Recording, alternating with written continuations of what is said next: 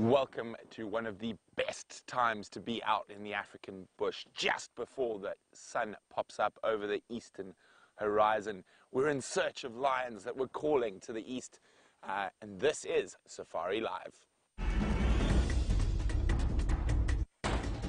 Ready.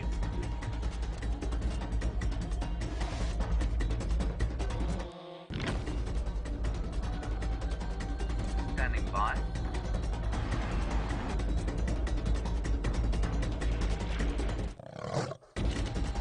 5, 4, 3, 2, 1. You are live, you are live. Oh, impala! I suddenly thought I saw something in the distance there, but it is impala crossing the road. Good morning, and welcome to this wonderful Sunday sunrise safari. My name is Brent, and on camera with me is Brian and the Thumb. And the killer bees are out and about in search of lions. And I heard the lions roaring probably about 1.5 kilometers from here. They could be just across our northern boundary. I know James did follow a female across the northern boundary yesterday. Fingers crossed, they've decided that the holiday in the north is over and they're on their way south back to Djuma. And it is a beautiful morning. And there's a few little wispy clouds around.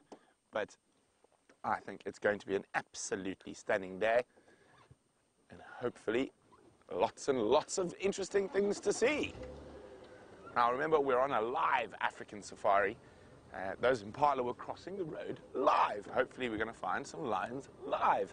And we also are able to take questions, which is incredible. So wherever you might be sitting in the world, please feel free to ask us questions by using the hashtag SafariLive on Twitter, or pop us an email on questions@wildearth.tv.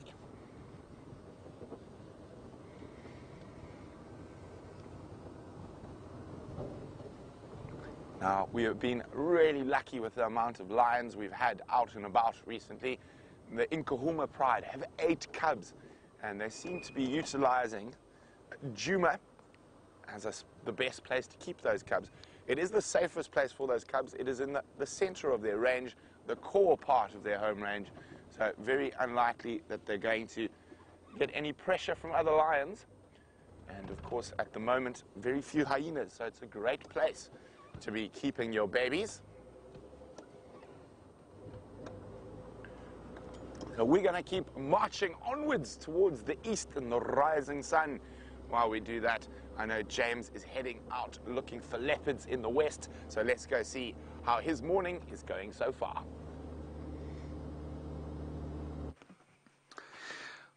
Good morning everybody, and welcome to your Sunday Sunrise Safari. That is 3 alliterations there, Eggsy. Yes, very nice. It's a very simple grammatical little tool that, not particularly interesting. Anyway, my name is James, Eggsy is on camera, and it's good to have you with us here on this beautiful Sunday. Apparently it's about 16 degrees Celsius, 61 degrees Fahrenheit. I think it's probably about accurate. Normally the weather report here is absolute nonsense, but I think today that's okay. We're heading down south here, hoping to pick up tracks, perhaps, of the mating pair of leopards that was around yesterday. Don't know where they are. They went into Arathusa last night, but they are kind of mobile when they're in the state of courtship, so we'll see if they come back this way. Also, maybe Karula might have come back this way, so that's the idea for this morning. In the meantime, have a look to the east there at the, well, I suppose, slightly oranging sky in what is a bit of a grey dawn, and a bit of mist hanging in the valley of the great Mlwamati drainage. The rest of the country experiencing quite a lot of rain yesterday. And I think that sort of bank of grey cloud there that you can see is possibly the front that dumped all over the rest of the country, now moving up through here. South Africa, of course, experiences most of its weather at a time of the year from the Cape. So it comes in from the Cape, hits the Cape, comes up the interior, batters the Drakensberg escarpment, and sort of leaks down over the escarpment, and then somehow it manages to make its way around to from the side of the Drakensberg and up from the southeast in this particular area. And that's what that is there. I think. Okay, let us keep going. We have not seen any animals yet, except for one very startled duiker, who seemed most pleased to have made it through the evening. If I was a duiker, I would be most pleased also to have made it through the evening. Not that I'm not pleased to have made it through the evening as a human being. Now, we're as live as Brent, so please do give us your questions and comments. We had some wonderful chat yesterday evening. Not really any animals, so we had to have some wonderful chat. So thank you very much to all of you who were part of yesterday evening's game drive. And hopefully we'll have a few more animals to talk about today. So please do talk to us, #SafariLive if you're tweeting, or questions@wildearth.tv if you're emailing. Like I say, do not try and telephone us, do not try and send us a postcard or a handwritten letter. The postal service here, a thing of great distress. Otherwise, not much going on. The dawn chorus, very quiet as usual for this time of year. I'm still looking for my first Wahlberg's eagle, everyone. Very distressingly, Eggsy managed to ruin my day the other day. I thought I had spotted it. It landed. It turned out to be a tawny eagle. And Eggsy was very, very, what should we say, insistent on holding the camera perfectly in frame so that we could see that it was, in fact, a tawny eagle. He was not content to let me live with my fantasy. So I've yet to see a Wahlberg's eagle this year. It's quite late now for them to get back. For those of you who don't know, a Wahlberg's eagle, a migratory eagle that disappears probably around April, I think they went this year. And then they're normally one of the first migrants back in this area, but they have not returned yet. Obviously, it's been a good year in central equatorial Africa, or sub-Saharan. And the best thing about their return, of course, is the fact that they come back to the same nests, and so we see the same birds.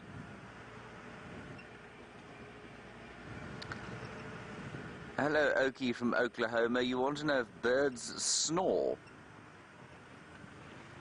You say... You say you thought you heard some snoring at the Juma Dam Cam during the course of the night. Okie, I'm going to say no, I don't think birds do snore. I've never heard a bird snore before. I've seen a couple that have been asleep.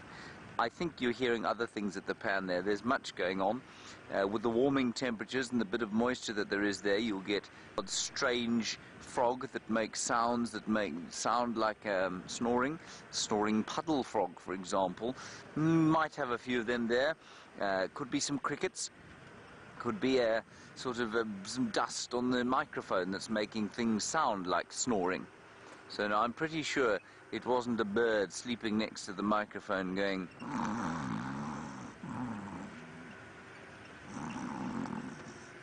Could have been one of us from the camp snoring very loudly, and perhaps that floated down to the microphone. Now, we're just going to get to the southern boundary here and see if those leopards haven't come back. I've been startlingly unsuccessful at finding leopards the last little while. Been very distressing for my heart. Not really. I remember as a guide I used to feel tremendous pressure to try and show people the animals that they wanted to come and see. And there is so much luck involved in what we do that you really can't afford to feel too much pressure about the whole thing. Right, we're going to just stop in here and then we're going to have a listen, because we've got a lovely view out over the Drakensberg, and we'll see if we can hear any birds calling and perhaps the dreadfully terrifying sound of mating leopards. Eggsy, off to the western side is the Drakensberg. I'm going to stop here, and then I would ask you very kindly to point your camera to the west. That's to the right-hand side of the vehicle. Thank you so much. There it is. You can see a very misty morning there off to the west. Now let us be quiet and see what we can hear.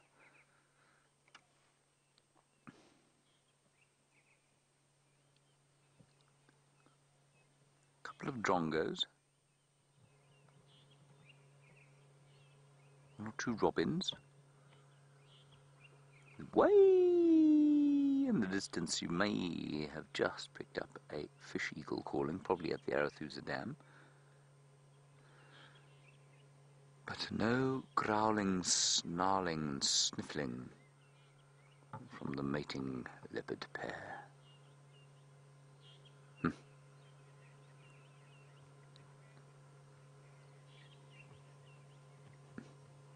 Alright, we're going to do a little loop around here. While we do that, let's go to Brent and see how his lion tracking is progressing.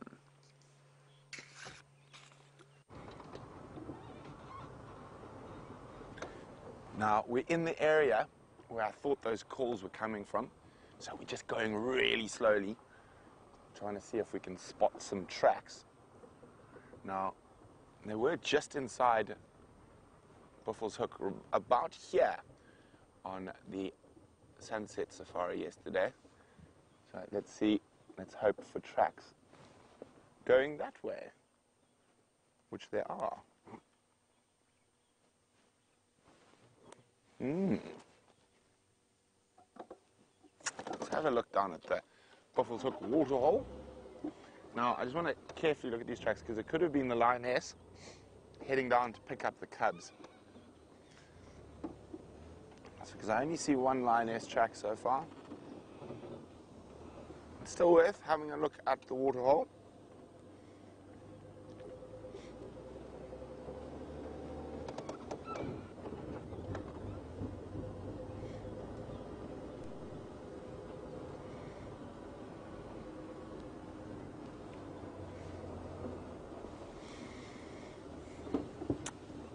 Hi, Ellen.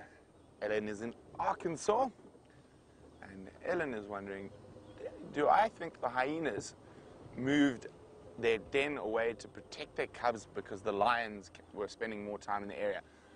Ellen, I actually think it's the other hyena clan that has forced them to move a bit. So the Elephant Plains Sibambili hyena clan seem to be coming quite far to the east, and they're a much bigger clan than the Djuma clan. So as far as I know, the Djuma clan has moved into the southern Manyeleti, but I'm not sure. I would say it's more likely to do with the other hyenas than it is with the lions.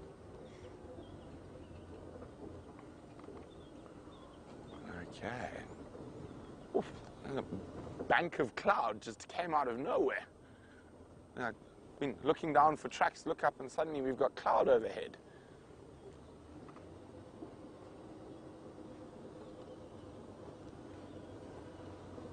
Okay, here we go, we're at the Buffalo's Hook waterhole. Just having a quick look for tracks, but I think that track coming down is of the lioness coming to pick up the pride. Just check a little bit further. So we can see up that little river system that comes into the Buffalo's Hook waterhole. Nope. Let's head back towards the northern boundary. See if we get any tracks coming across.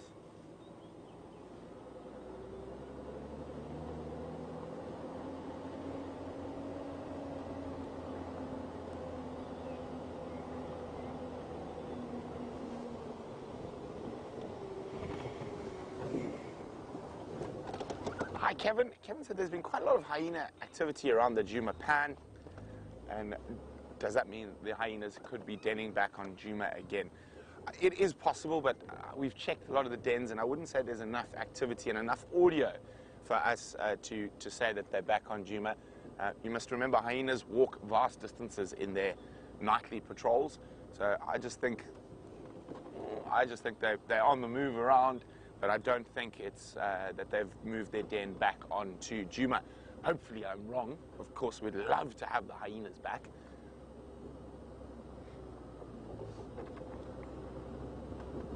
Okay, so there were just that single track. I think that's of the lioness going to fetch the rest of the cubs that you saw with James on the Sunset Safari. So we're going to loop around back onto the northern boundary to see if there are any tracks coming south a bit further to the east.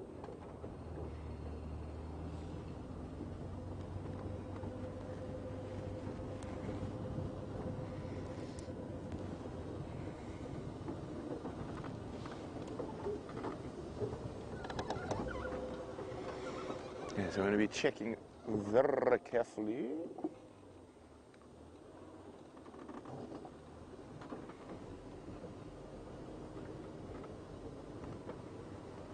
So I'm going to ask Taxon, who had the lions inside Buffalo's Hook, exactly where he had.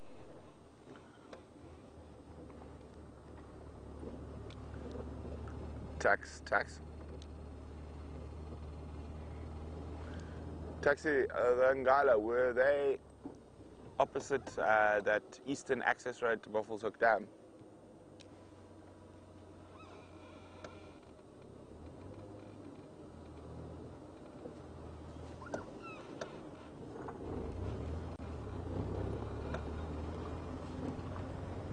Okay, copy, thanks very much. I've just passed the western side. I saw the vehicle in Konzo going north. I'm going to keep checking the Cheetah Cut line, but so far no Konzo coming back to the south.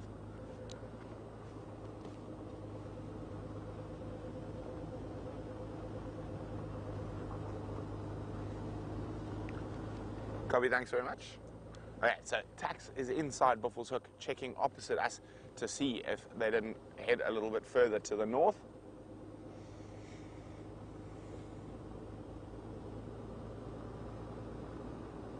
Now, I made a silly mistake this morning. Brian looked at me and sort of shook his head in disbelief. It was so warm on yesterday's sunrise safari that I was like, "Ah, you know what? It's the first morning. I'm not going to wear long pants. I'm going to wear shorts, but I'm really regretting it now. I'm going to have my blankets because it is very chilly." I think it's probably around 14. Maybe, how cold do you think it is, Brian? Around there, maybe 13, 14 degrees Celsius, which is definitely long pants weather in my book. Brian, of course, is in his long pants with an extra double thick blankie.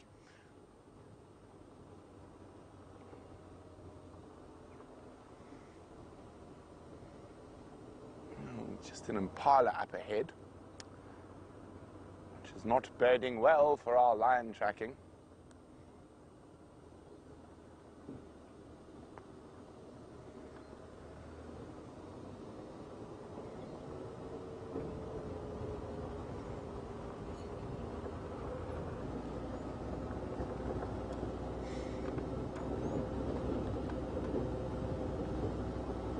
There we go. Hello, Impalalas.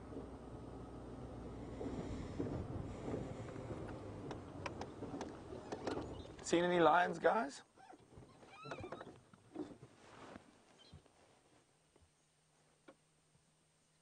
Oh, full of the joy of morning.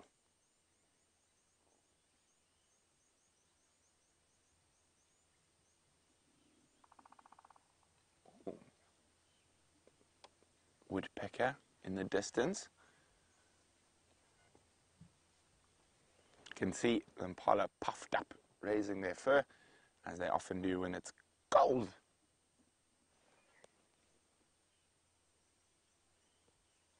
Now, there must have been a big party.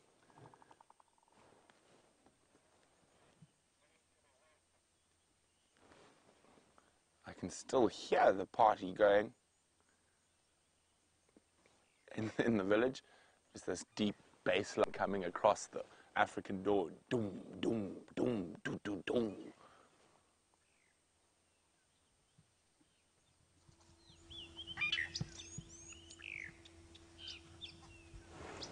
Okay, let's keep checking up to the end. If no luck, we're going to have to formulate a new plan.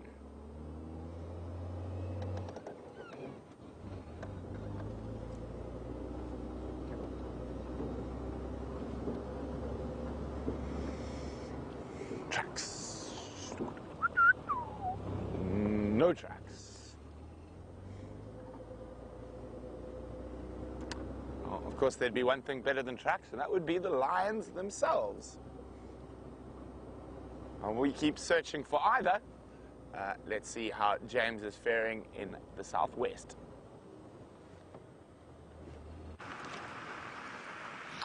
We are going north now, everybody. We're going up the main sort of access road here of the Sabi Sands, really. And the interesting update is that they have, sorry, there's just so much going on the radio here. I'm going to pull that out of my ear because now I can actually think straight. On Arethusa, there's a young male leopard who's just crossed the boundary south towards Londolozi. I thought maybe it might be Sindile. It is not Sindile. Apparently, an unidentified young male, perhaps a male they call the rock drift male, who's been lurking around these parts. So that's an interesting update. No track so far of Tingana and Shadow, so I think they're probably still to the south of us. We're going to sort of make our way down south again, inside Arethusa, and see if we don't pick up something there. Otherwise, who knows? Otherwise, we have seen one diker. We did see another diker. That's two diker today, Eggsy. Well done. That's a wonderful return for the afternoon, at least for the morning. In fact, I think we're not going to go... I think we're going to go towards Red Dam first, and then south in Arethusa. So that's the update. No lions have been found yet. And also, apparently, Ellen Fowler says, I think she's staying at Arethusa. She's a long-time viewer. And she said she saw Shadow's cub yesterday. Now, that's very interesting.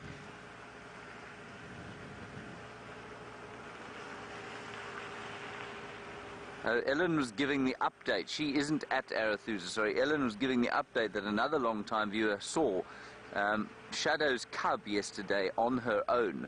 So that's interesting, isn't it? I think we are coming closer to understanding why Shadow has never successfully raised a cub before.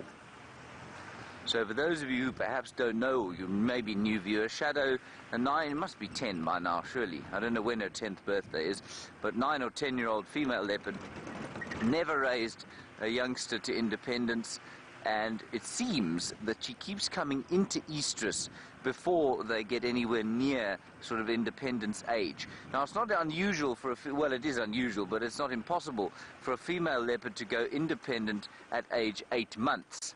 But at the moment, we have a situation where she's got the cub will be 7 months old pretty much the beginning of next week, right? Next month. Yes, next month. It'll be 7 months old, and already Shadow is mating with another female. And normally, they don't come into estrus. The aerial is languishing, facing the ground. Normally, they don't come into estrus until the cub has gone independent, and that just has not happened yet. It didn't happen with her last cub, Sindila, so I don't know. And now, unfortunately, that male leopard has now crossed south. I was going to try and get us in there, but it's not going to be possible. So we're going to go to Red Dam, which is just up here, see what's going on there, and then we'll head down towards the south, and maybe we'll pick up Shadow and Tingana, or maybe something else, Eggsy, other than one diker, perhaps. 2 diker, sorry. I do apologize, casting aspersions on our immense game viewing talents here. Also, in this general vicinity, we often see a very confiding warthog sounder. So maybe we'll be lucky enough to see them. Now, Chai Town Channy, what? Thai Town Connie. Thai Town Connie. Hello, Thai Town Connie. You say, what is my favorite species of antelope? My favorite species of antelope, Thai Town Connie, is a Nyala. And I just think they're rather special to look at. They are beautiful red colors, the females. The males, a gorgeous charcoal gray with a mane of white hair and spectacularly spiraling horns. Yeah, I think they're by far and away my favorite antelope. I shall show you some if we see them. You'll stop and appreciate their magnificence.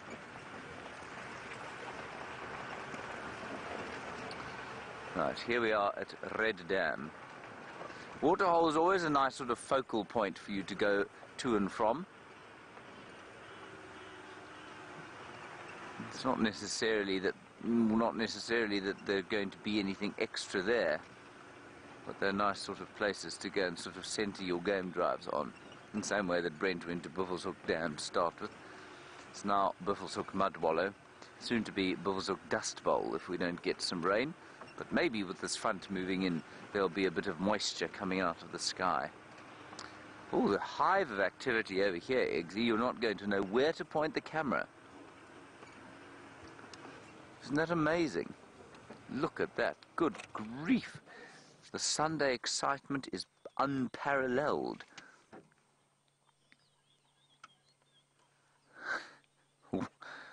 One blacksmith lapwing. There it is. Have you seen anything else, lapwing? No. One hyena during the night, he says, everyone. Otherwise, not much. Ooh, and Eggsy, if we look to the left-hand side there, you've got hornbill sitting on some fresh we had a hornbill sitting on some fresh excavations of a termite mound. Thank you for that. Thank you.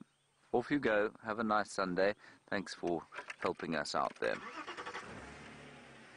What there is here, everyone, is a very nice knobthorn tree.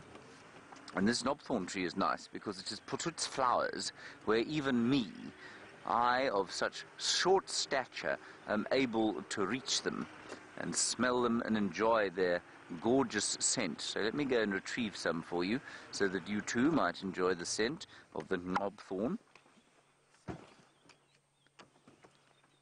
If I can just get this earpiece out. Can't get it in, can't get it out. It's all a bit of a technical disaster. Can you still hear me, Eggsy? Yes, you can. Good, good.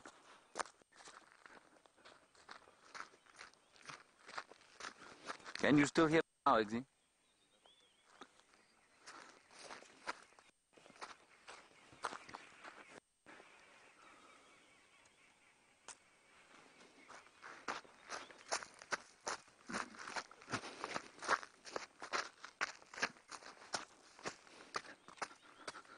Two things I'm going to bring you, Eggsy. Are you excited?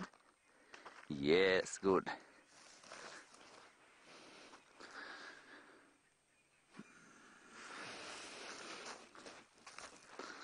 The first thing is this freshly excavated mud from the termite mound. Can you see it there? Yeah. It's that brown stuff on my hand. Well done. Now that water that the termites have got there comes from somewhere under the surface of the soil. And so often the termites, or almost always the termites, mound will go down to the water table, wherever that happens to be, and you can see it's quite clay rich. It sticks together. There are no termites in it. It doesn't smell of anything. Now, oh, look at this. See how I'm framing myself.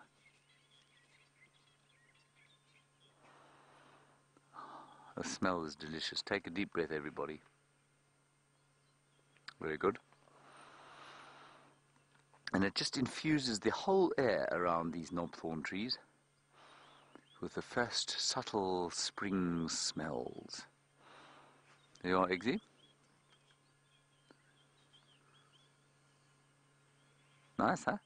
There we are. Okay. Let's carry on. Let me re-plug myself in. Summer I do find from a dressing point of view much easier, as I'm sure we all do.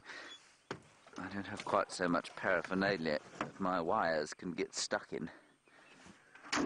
Okay, on we go. Leggy blankie. It's not very cold, just cold enough for a leggy blankie. Alright, while we leave here, we're going to head down south now, see if we can't pick up something else. Let's go and find out what Brent is doing and where he is.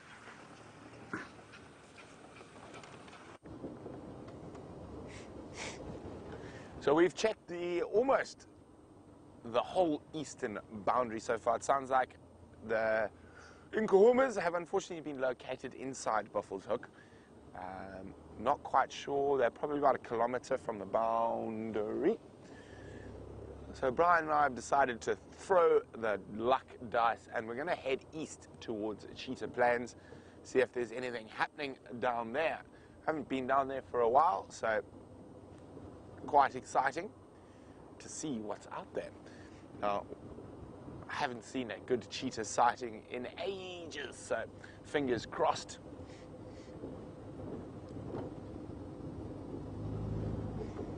And of course, there's always a chance that the Styx Pride, as well as a few leopards. Oh, I was hoping it was going to land. Yeah, the juvenile battalier.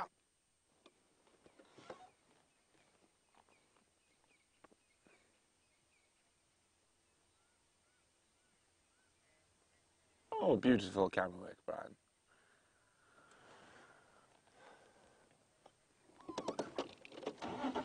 Okay, so there we go. A battalier, one of the snake eagles. Also, one of the first animals generally to find a kill before the vultures. Oh, wait, before we carry on any further, I'm going to just swing the car around. There we go. A beautiful African sunrise.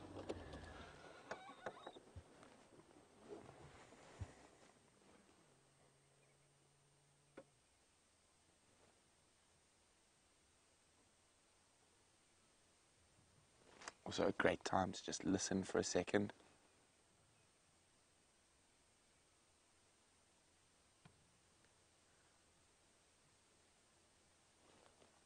All I can hear is the hoop hoop hoop of an African hoopoo.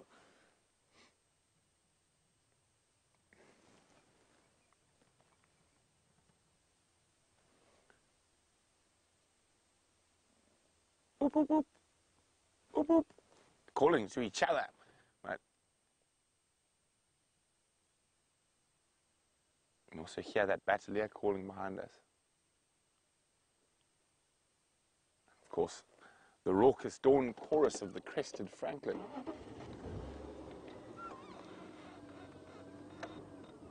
Now, let's hope that that sun's going to burn off this cloud, so my choice to wear shorts will be justified by the end of the sunrise safari.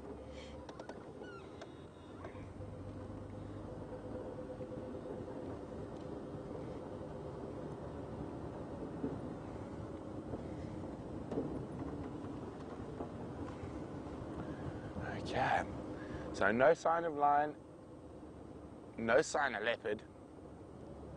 Oh, just want to listen to this. This is for the east.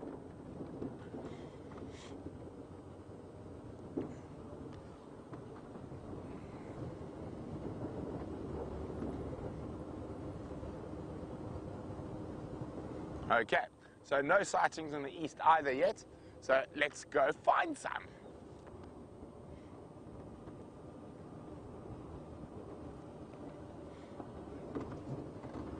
So while we get on the long road to the east, let's go see James, who's got, oh, sorry,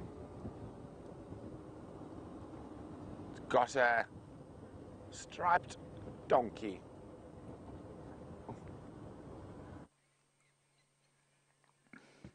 There it is, everybody, the beautiful sunrise, and in the silhouetted light of the ginger dawn. See how poetic I am on Sundays, Eggsy, is a Burchell's zebra.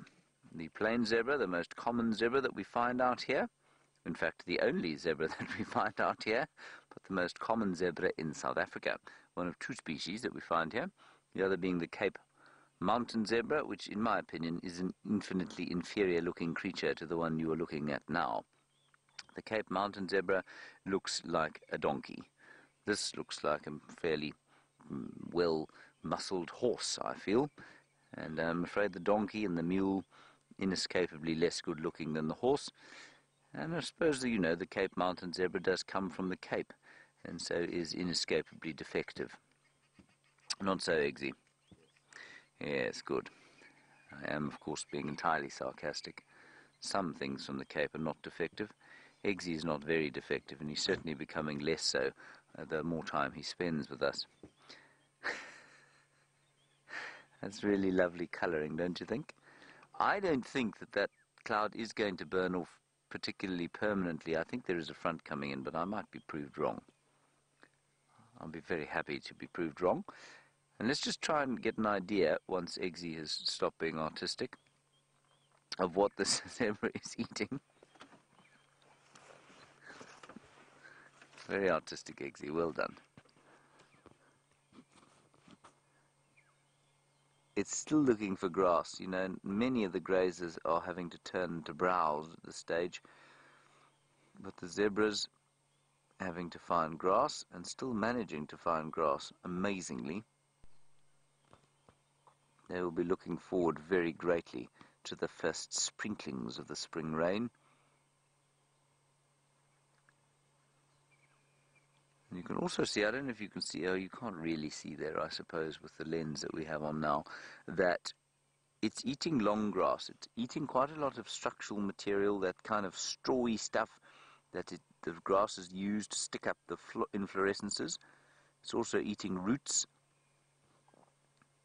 which many grazers can't cope with.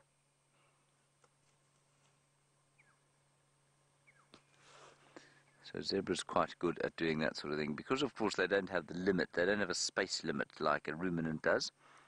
They're able to just, you know, the hungrier they get, the more they can process, the worse the forage gets, the more they process. And so while their digestive systems are not particularly efficient in the same way that a ruminant's is, that a ruminant's are, I can't work out the English there, their digestive systems are not as effective as a ruminant's are, I think. Okay. Well, you know what I mean. But they are very good at processing very poor quality forage. Good. There we are.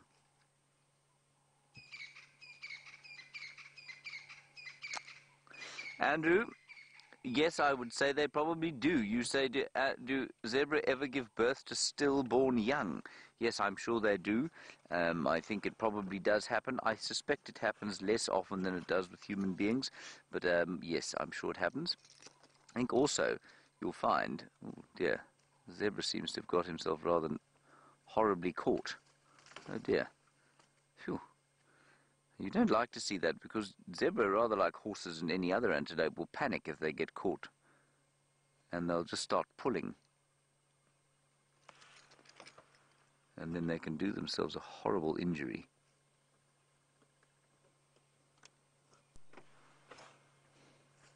You know, he seems to be okay.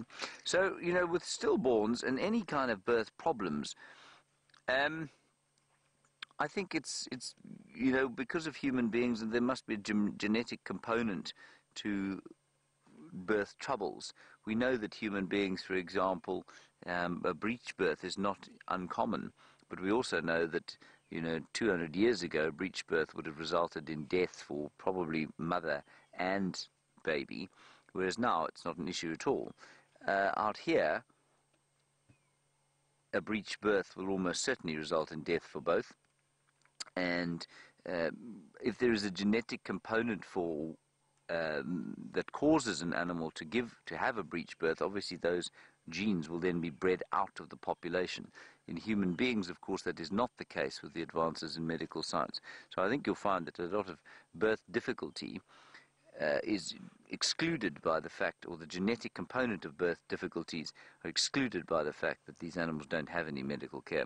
The second thing, of course, is that human beings are inescapably poorly designed for giving birth. This is because we are bipedal, which means the birth canal runs through the hips as opposed to out the back of them.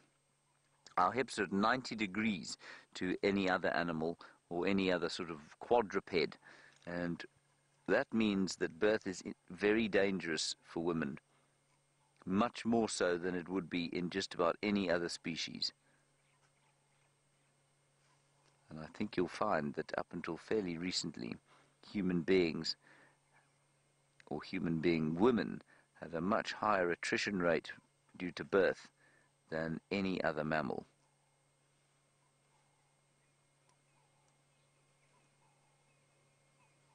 So not an easy thing.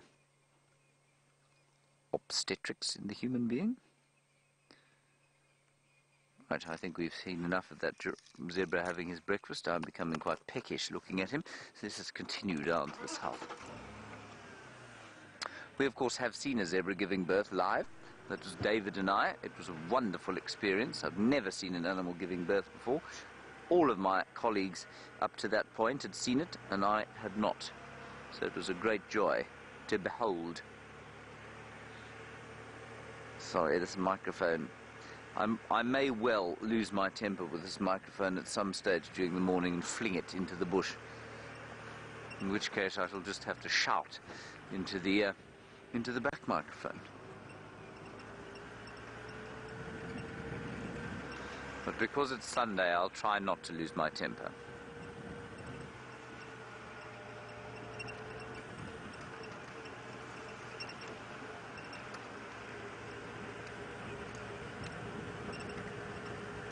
Hello, Marley G in Illinois. Oh, look at that kudu standing on top of the termite mound.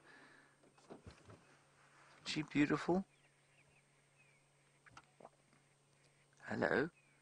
She's coming closer. That's very unusual for a kudu. Marley G, while we watch this browser, you want to know the difference between a browser and a grazer? Well, watch carefully, and this kudu is going to answer your question for you. Remember what you saw that zebra eating? A grazer eating grass. Watch the kudu here. The kudu is a browser.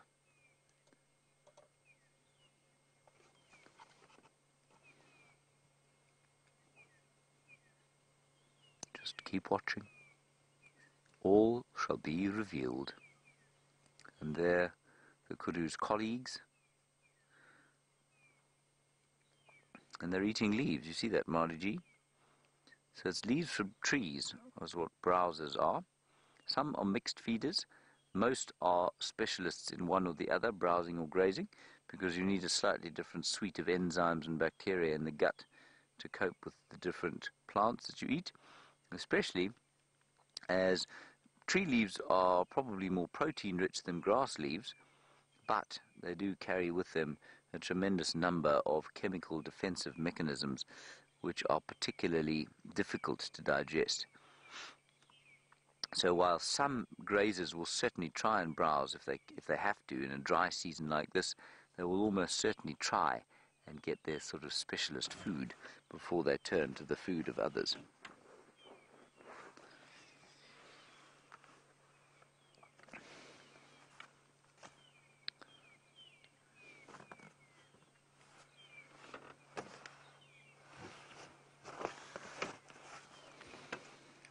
Again, it's that lovely subtle winter colour there of the kudu browsing in the thicket.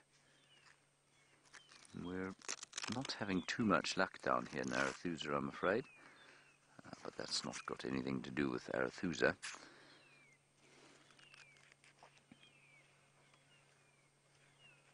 And you can hear in the background the woodwind section firing up, the sound of the long-tailed shrikes or magpie shrikes calling. Not sure what they're singing at. Probably each other. It's probably a territorial dispute.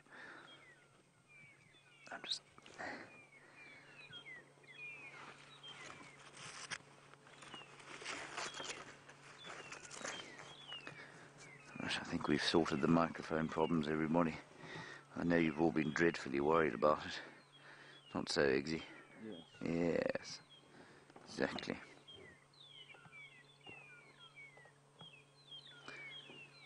Alrighty, let's continue on our way to the south. And as I said, Rebecca, those birds, the magpie shrikes, probably in the middle of a territorial dispute with each other. They are flocking birds. And the flocking birds are often sort of territorial. And when two flocks meet each other on a territorial boundary, they will shout and scream at each other like those ones are doing.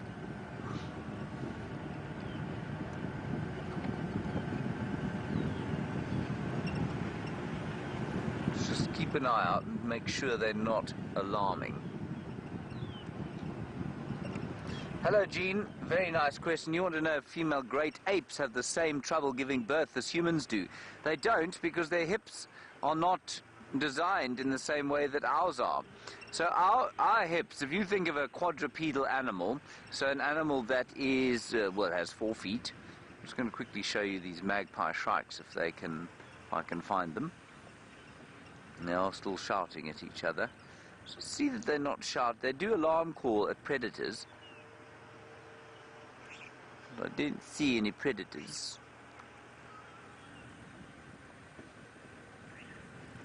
We may as well just do a turn up here.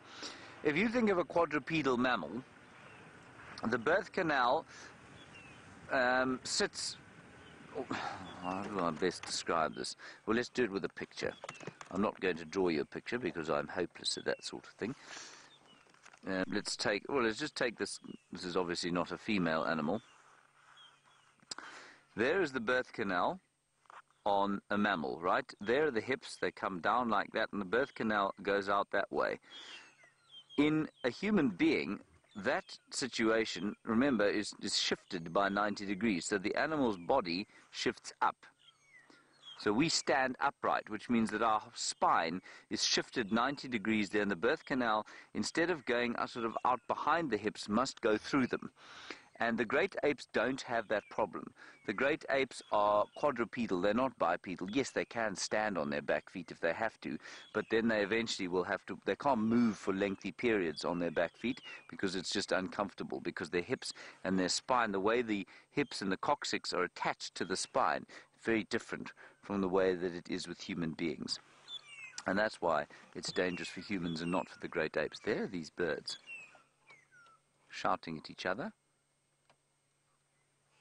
They don't seem to be shouting at a predator. I think it's 2 flocks.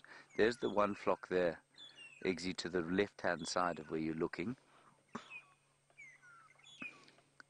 Now, it's definitely a little territorial dispute here. You see the ones on the left there? There are lots of them there. So there are a whole lot more, and they're doing what we call flag waving. Well, they were doing what we call flag waving. They were sitting on the branches and opening their wings and flapping them, and then shouting at the other flock. There we go. Go to the right-hand side slightly. There. Those ones there. Just have a look at those. They were doing the flag waving display. And now they're not, obviously. And another interesting example here of birds where male and female are not sexually dimorphic. They look exactly the same, but they both have this seemingly strange long tail that defers no evolutionary advantage that I can pick up on. A long tail is difficult to fly with.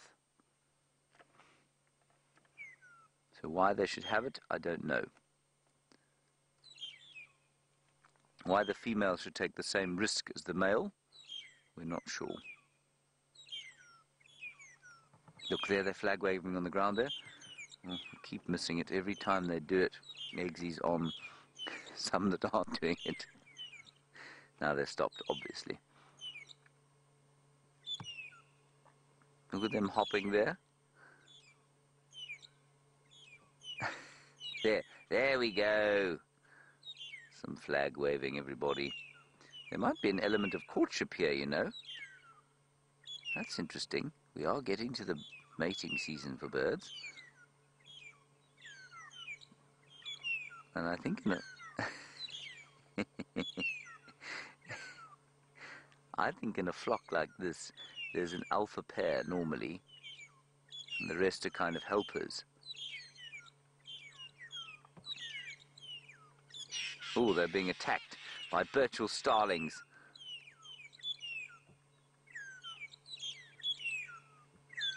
This is such a beautiful little sighting.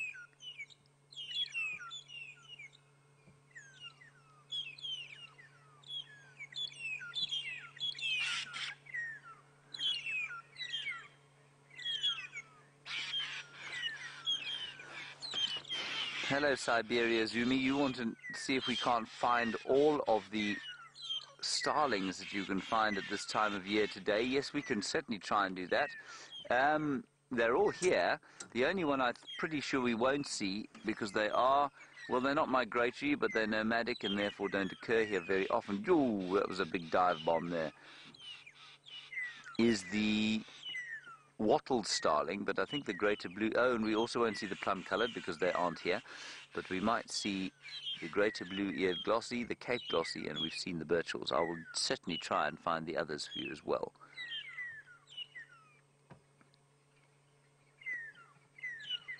Very, very interesting bird situation here. So I think two flocks of long-tailed or magpie shrikes having a territorial dispute, flag waving at each other on a territorial boundary. Perhaps there's some sort of food source here, and I wonder if the starlings don't want to eat the food source, although that's a starling alarm call as well, you know. I'm going to sneak forward and just see if there isn't perhaps a snake or a bird of prey somewhere around here. Like an African hawk eagle, or perhaps a little sparrow hawk, lizard buzzard.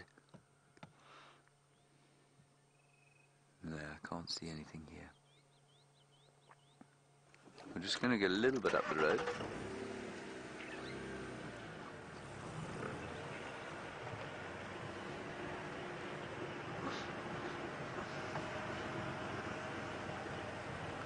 Bruce, you say maybe the longtail helps other birds of the same species spot them easily. Yep, I think that could be one of the explanations. It just doesn't explain then why all birds don't have long tails. You know, if it works for one, it often works for the other. So if grey-headed sparrows can spot each other with long tails, without long tails, why do these ones need long tails, especially as they don't? These are, you know, they're floppy tails. That doesn't give them any advantage for flying. In fact, it probably makes flying a lot more difficult. So, yeah, I'm not sure. It's a little bit like the story of the lilac-breasted roller, where the female is the same colour as the male. Those colours make them more obvious to potential predators. It doesn't really make any sense to me why they should be both that colour. And maybe it does not have an evolutionary reason. Maybe it's just maybe it's sexual selection that's driven them that way. I don't know. I don't know. Right, no leopards so far. We would have stopped for them if we'd seen them. Hello, Robin. You want to know what the magpie shrikes eat? Well, magpie shrikes are, oh, well, they're obviously shrikes, and therefore they eat meat, but that meat can be insects.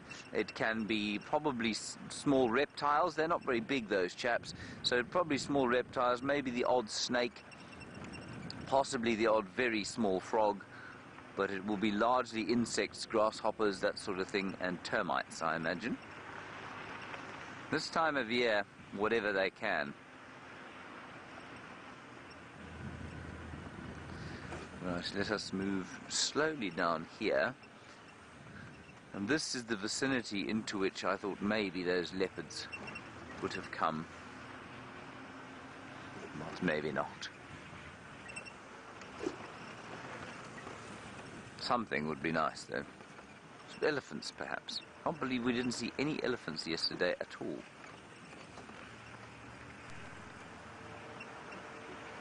Much evidence of elephants by way of broken down trees and chewed off bark. There we are, Eggsy, you see? Alright, never mind.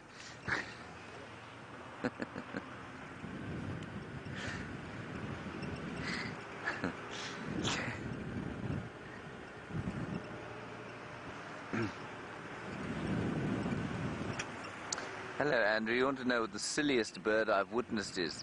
That's a very good question. I have seen some silly birds in my time. Trying to think. When you said that, I immediately thought, yes, I do know exactly, but then I stopped knowing. You know what I mean? There is definitely a bird. I would say probably there's a close tie between the Egyptian goose and the hardy-dar ibis, and it's mainly to do with the sounds they make. There are some impala, which we'll stop at because we haven't seen anything else. The Egyptian goose, Andrew, spends a lot of time in great conversation and debate. And the male and female pairs fly around shouting at each other for hours on end, and it's very amusing to watch them. And then there's the hardy-dar ibis, which lives in flocks, and they have a deep need to communicate with each other from very close distances at very high volume. And they always have a kind of bemused look of confusion on their faces as they go, ah, ah, ah, ah, sitting right next to each other. And I've always thought they were rather silly.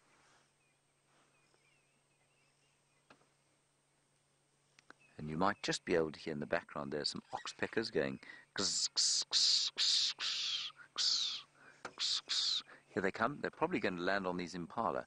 Don't worry about trying to get them on camera, Eggsy. Let's see if they land on the impala or if they've given up and they've seen something else. Here they come. No, they're going to land on this tree here. There they are, on the top of the tree where the starling is, another Birchall starling, and they'll be looking for nesting spots as well. Birchall starlings and oxpeckers both like to nest in old woodpecker holes, and in fact, there's one that seems to be investigating a hole. In fact, it's disappeared. It's in there somewhere, but it's moved into, I think it's in a hole. Just keep watching there. Yeah, that one. It went in there. There it is. You can just see it moving on the right-hand side. Maybe it's a heavily graded female. Maybe she's ready to lay her eggs. If it does turn out to be a nest, it'll be my third one. That's very unusual for me to have found so many nests. No, it's given up. It's just enjoying the warmth of the Sunday sun.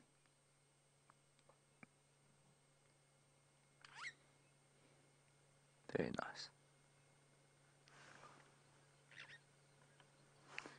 These are red-billed oxpeckers, one of two species that we get here, of course.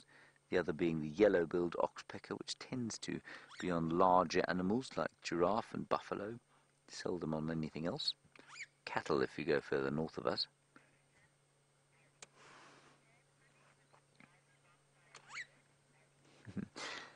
Ali, you want to know if I've ever been dive-bombed by a bird? I certainly have been dive-bombed by a bird. I was dive-bombed for the first time as a young boy, walking down the, what was it, 1, 2, 3, third fairway, when my father was trying desperately to teach me how to play golf. Poor fellow failed. And I was probably about 10. And we were dive-bombed by a number of crowned lapwings that came bursting out of the bush. I remember flailing around with 3-iron, about as effectively as I used to hit a golf ball with that 3-iron, so I didn't manage to hit them, which was probably a good thing. But they dive-bombed me there, and I've been dive-bombed a number of times after that. But you know, those birds don't generally actually hit you. They just make you feel a little bit like you're in an Alfred Hitchcock film. Right, Brent Leo Smith has made it all the way to Singapore. Let's go and find out if he's got any noodles to eat.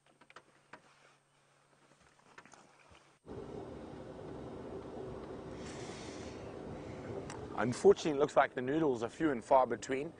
We're about 3/4 away along the northern edge of Cheetah Plains.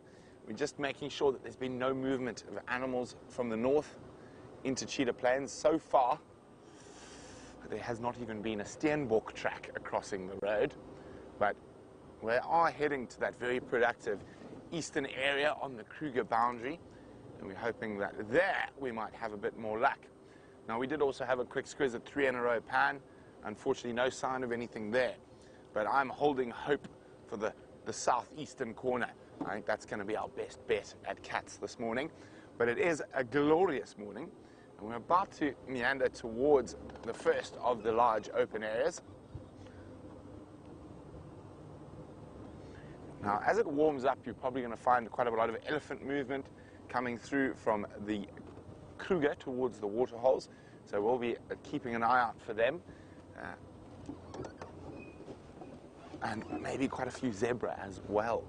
Of course, I always like to check on my good mate, Gnormless Gnorman the Gnu, and his arch nemesis, Normal Norman. Now, we're about to approach Normal Norman's part of the woods, so let's see if he's out and about. For those of you who knew, that sounds a bit strange, Normal Norman and Gnormless Gnorman. So those are two dominant male wildebeests that live on the two separate large open areas on Cheetah Plains. And they are both dominant bulls, and they protect those short grass areas from other bulls. And what happens is the females will move from these different territories, mating with them, although they're finished mating now. And what that does is ensure a bit of genetic diversity amongst the wildebeest populations. Every time we see lion tracks around old Gnormless's area, I always feel a bit worried for the old chap. Strange looking little thing. Let's have a look. Was it an elephant dragging a stick? Yes, it was. I got slightly excited. I thought it might be a drag mark. You can have a look at it there. But it's an elephant dragging a stick across the road, not a leopard dragging an impala.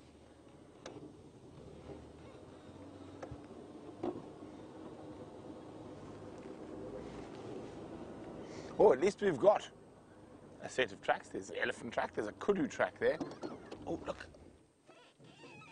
One of my favorite little birds. Let's just sneak forward a bit. And of course, if there's no large mammals around, they're always our feathered friends to keep us company. There's the female out in the open. Oh, you've got the male now. Okay. Come on, pop your head out. Now, oh, there he goes. Very distinct head, that wonderful burnt amber almost. What color would you describe his head? Burnt amber? Orange? Yeah. Oh, off he goes. Now the female is still following on the other. Oh, there he is. He's such a pretty bird. Now there's a male Coqui Franklin for those who are looking to add to their bird list. So Coqui and Shelley's Franklin we hear more often than we see. So it's quite nice to catch them out in the open. It's actually two males. It's not another female.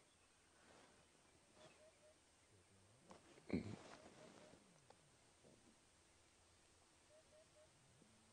it's actually throat.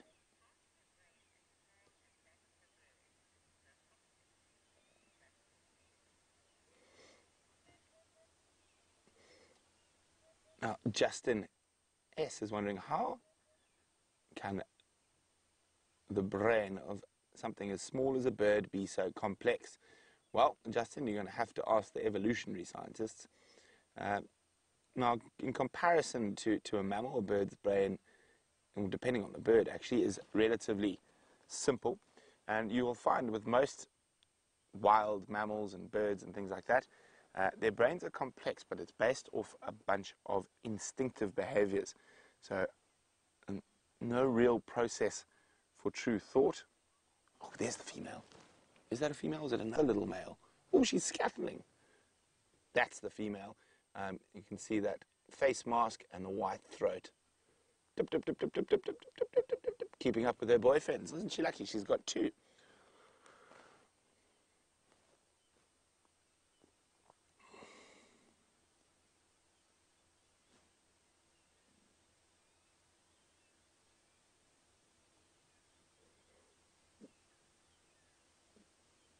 Now, they are very beautiful birds, and like with a lot of beautiful birds, they don't have the prettiest call about.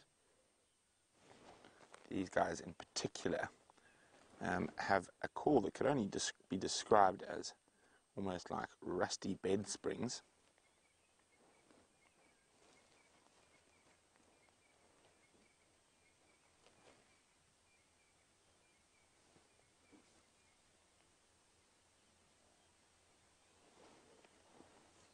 Let's see if I can find it for you. You can hear the little contact calls. They often use those contact calls just to check where the other members of the flock are. But that's the Coqui Franklin's call that you can hear. There's that female.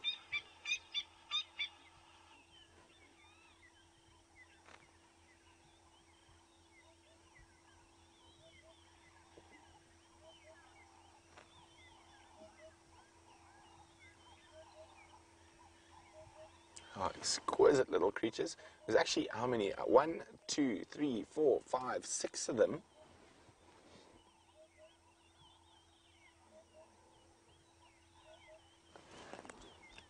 Now, the milk guard is wondering, do we have pigeons out here? Well, we do. In particular, we have a very interesting pigeon called the African green pigeon.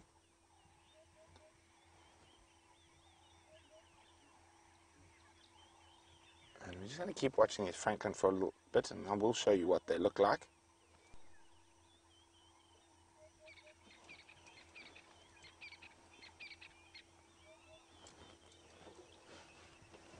Oh.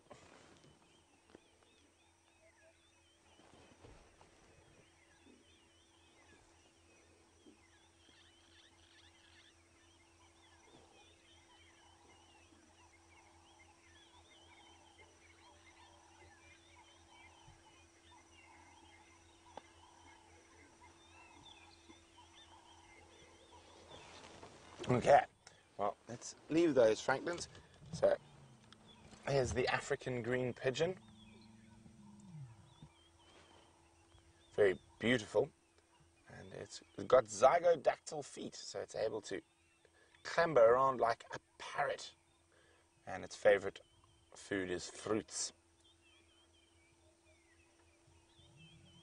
Now, Andrew is wondering, what is the most romantic bird out here? And I think that would probably have to be the red-crested coran. Now, often nicknamed the suicide bird, to impress the ladies, the males will fly vertically into the air, close their wings and plummet to the ground, and then about 10 meters from the ground, they open their wings and just land safely.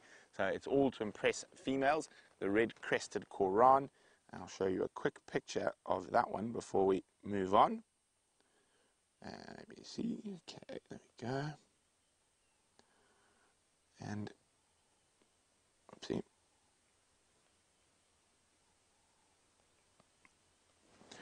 There is the red-crested coran. And that little red crest is actually hidden for most of the time, only when it raises its crest, when it's calling and in display before it does the suicide dance to impress the ladies as it raised that red crest. Okay, so we've been sitting quietly watching the birds, chatting about birds. We haven't heard any sound of larger mammals, but as I said, we're probably about 60 meters from normal Norman, the GNU, or wildebeest, its territory. So let's pop through, see if there's anything on the first of the large open areas. Now, I'm secretly hoping, as we move towards the southeastern corner, that we might have a bit of luck with my favorite female leopard that we see on Safari Live, and that is Nkanyeni. And she's the queen of the east. Cheetah Plains, Coral, Torchwood, although most of her territory falls within inside the Kruger National Park.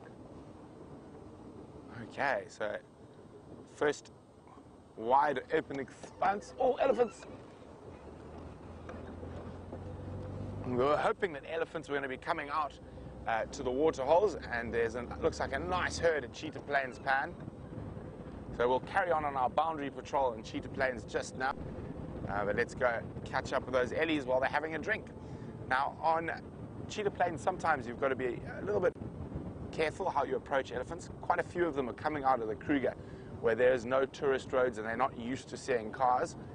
Not all of them, so what we do is Oh, look at that, the water walk, or the water run. Sorry, we're a bit far away, but it's, I'm thirsty, yay, water.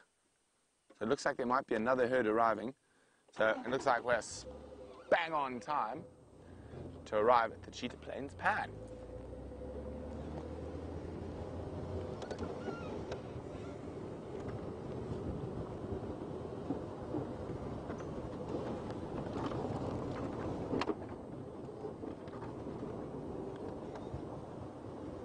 So what I'm going to do is, as we get a bit closer, I'm going to start gauging their behavior a bit more carefully to see if they're a relaxed herd or a non-relaxed herd. They look okay from here. It's very important to watch elephants carefully. And if they're not a relaxed herd, of course we don't want them to get upset. Maybe not the most relaxed herd, but not too bad.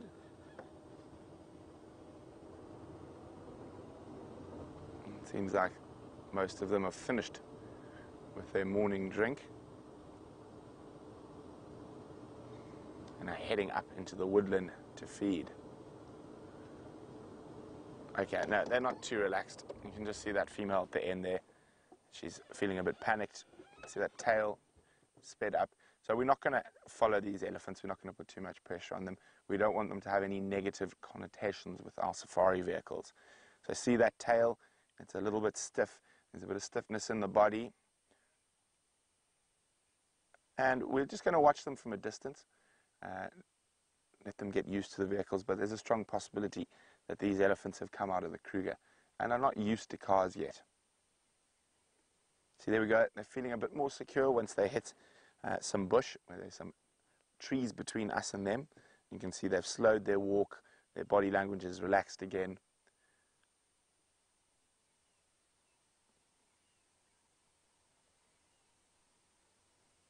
Okay, so we're going to leave those ellies. As I said, we don't want to put any pressure on elephants that aren't 100% relaxed around us. So we'll let them meander off into the broad-leafed woodland to feed.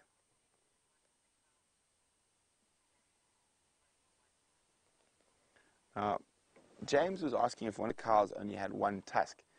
There's one female who's got no tusks by the looks of things, and there is a female with only one tusk. No small babies. Youngest probably being about 3 years old. And you can see now they've slowed down, they're completely relaxed again. And we do have such wonderful sightings of elephants that there's no need to put pressure on elephants that feel a little bit uncomfortable with our presence. And that's also one of the ways to get yourself into trouble with animals. And it's very important to read each different animal and even the same animal differently every day on their body language. That's how we keep safe and also keep the animals safe. So we're going to go back to our northern boundary and continue our boundary patrol of Cheetah Plains. And while we do that, let's go see how James is faring back in the west.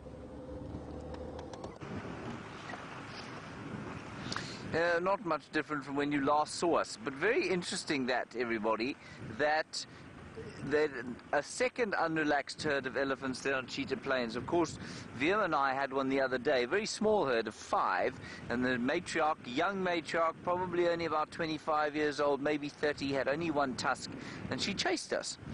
And that is bizarre for this area at this period. I mean, I haven't been chased by an elephant for many, many years now out here, because we just seem to have developed that much more trust with them, and I'm interested now that there's another very unrelaxed herd on Cheetah Plains.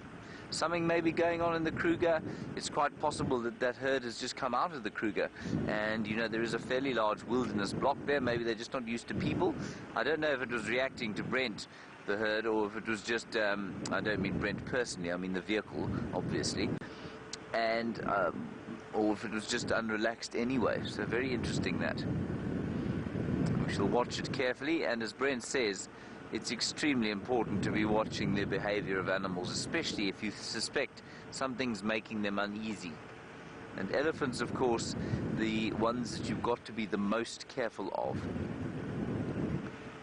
Especially if you're a little inexperienced. The first thing I used to tell new trainees was when you are in an elephant sighting, you make sure that if you have to leave quickly, you can do it forwards with a relatively clear route in front of you. You don't want to be reversing away from elephants coming at you, because what happens is you tend to get a little fixated on what's going on in front of you, and you just start going backwards and you don't look where you're going. And then you end up on a termite mound with an elephant on your bonnet, which is not much fun. No, it wouldn't be fun, would it, Eggsy? No. No, it wouldn't. We're giving up on these two leopards.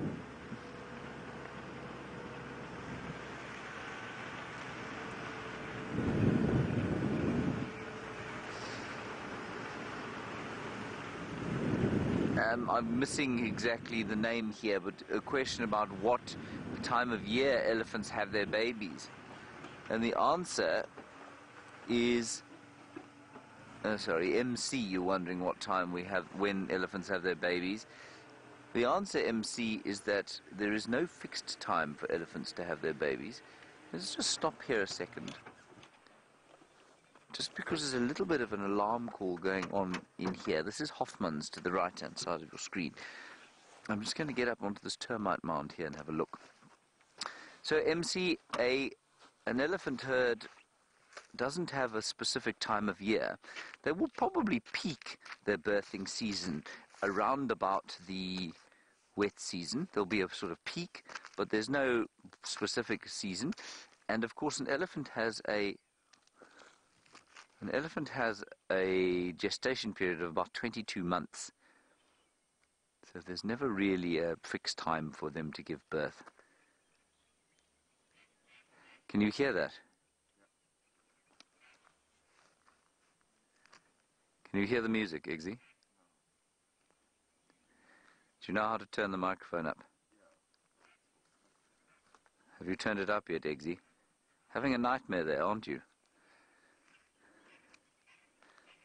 Eggsy, you're leaving me hanging here. Have you turned it up yet? Grief, man, how difficult can it be?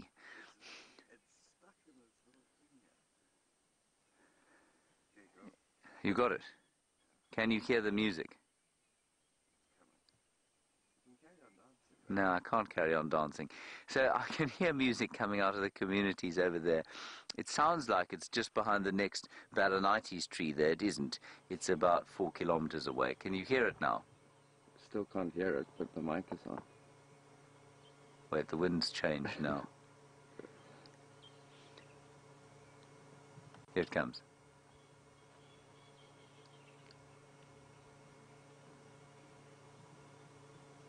Not? Eggsy's having a hopeless nightmare this morning, everybody. Can't see any leopards in there.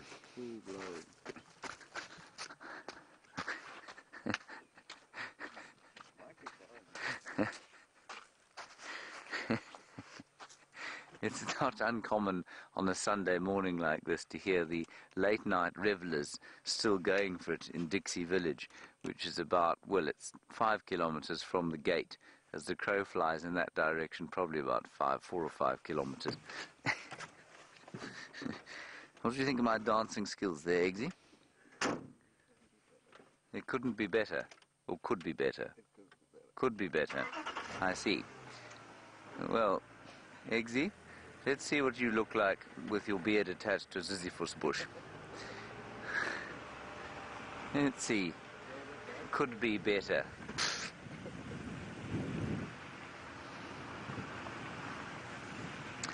I thought I looked like Will Smith in Men in Black there.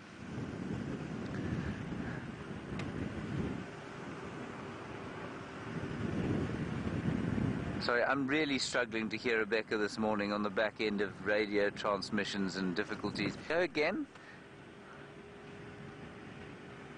Troy, I got that. Why do some animals force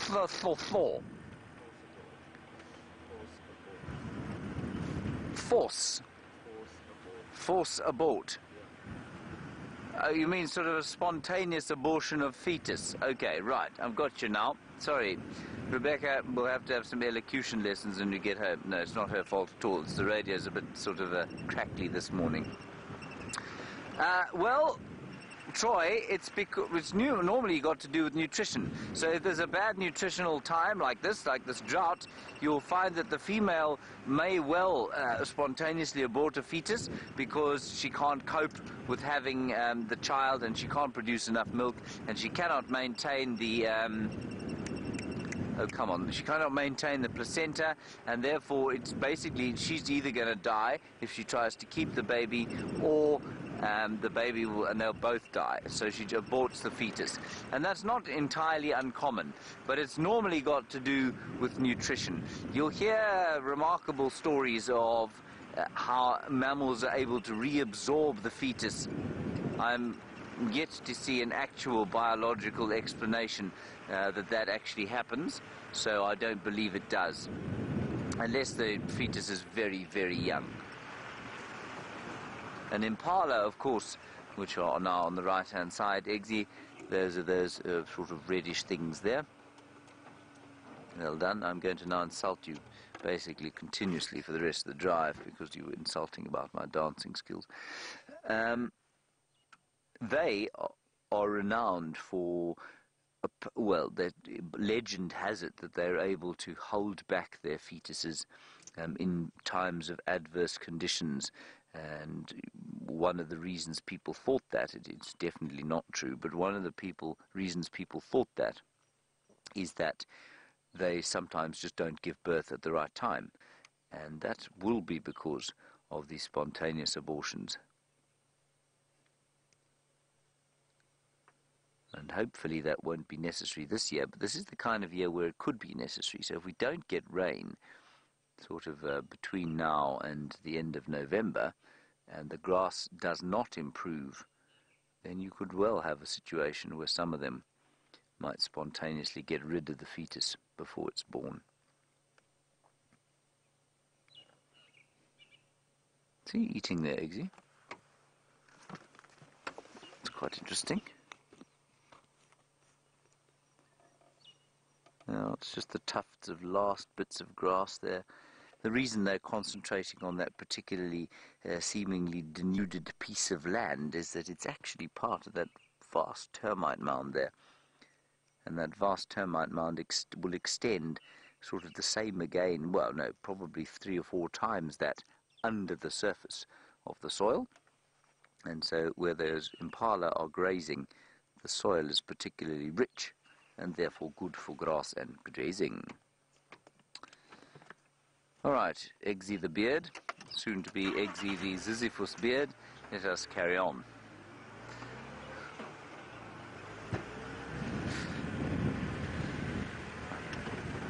What an absolute cheek.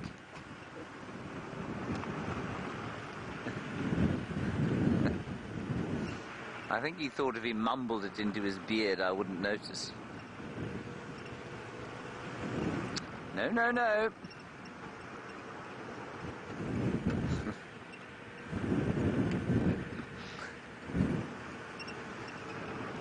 Cape Townians are taking honesty too far. Right, we're going back on towards Djuma. I'm going to go towards the eastern sector now and see if we don't perhaps pick up tracks of Karula, or maybe some elephants coming this way who are slightly less irritated than the ones Brent had.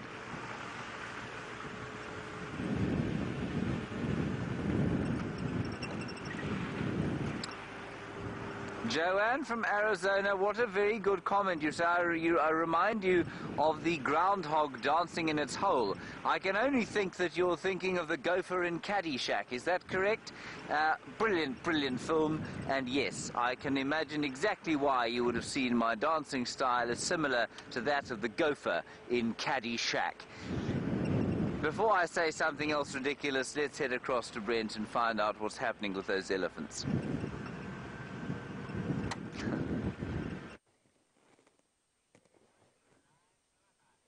Well, we've traded the largest land mammal for the tallest. A little bachelor group of giraffe.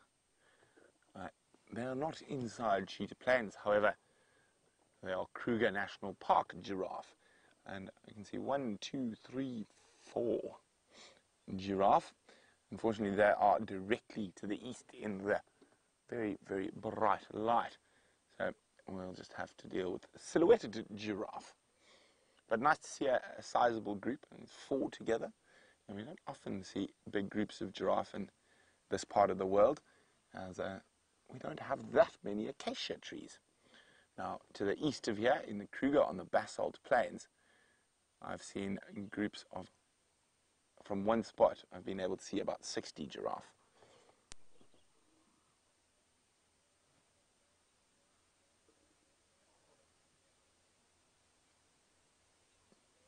Enjoying a breakfast of guarri.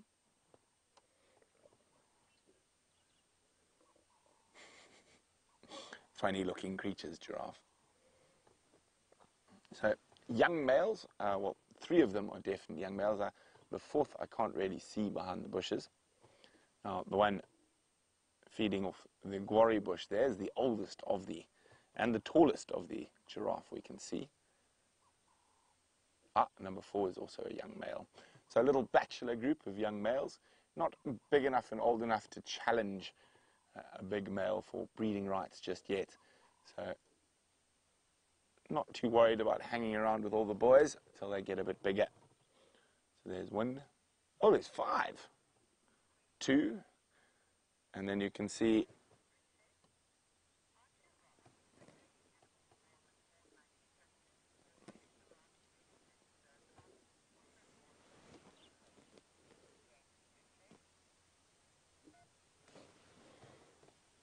there are 5 giraffe here. Just try and move a bit forward, we might be able to get a better view. So you can see 1, 2 heads in silhouette. And you can see number 3 off to the right, number 4 in between, and number 5 is out at the back. Let's just see, there should be a nice little window coming up. There we go. How's that, Brian? There we go, peering at us.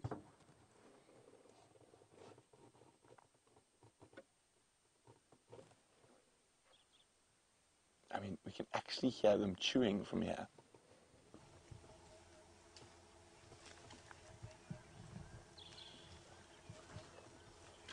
It's a 2-headed giraffe. Oh, no, just 1. So you can see all young males.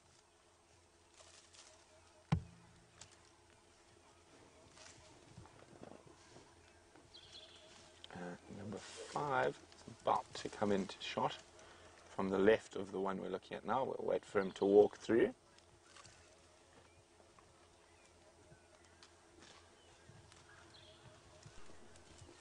Yeah, there's number 5. 5 boys all together. Michael, who's 18, says, where are all the female giraffes? We've only been seeing bulls recently. Well, Michael, I think with the drought, they've probably moved through to acacia-rich areas on gabbro and basalt soils. And of course, they have to... There's 6. Every time I look, another one appears.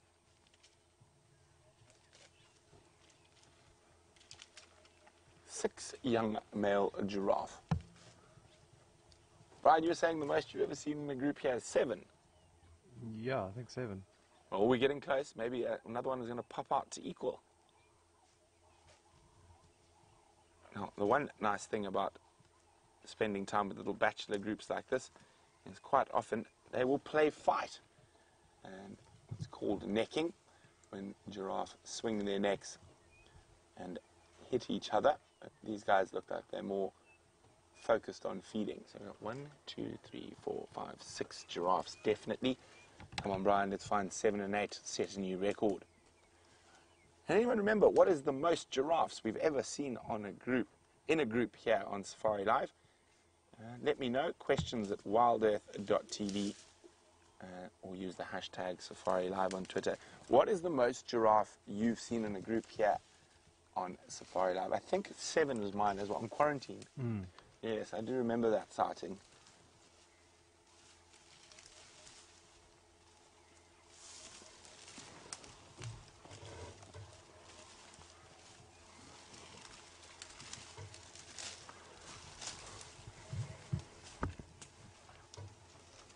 I'm just going to move forward a little bit.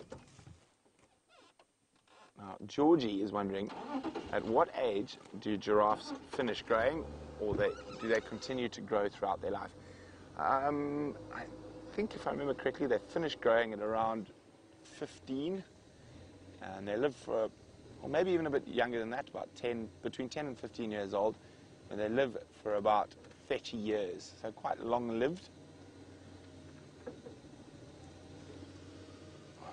Looks like we're not going to break our record, Brian. Only 6, but I'm trying to peer through the white light into the distance to see if there's not 1 or 2 more. Ah, 7! There's 7. See him through the gap there?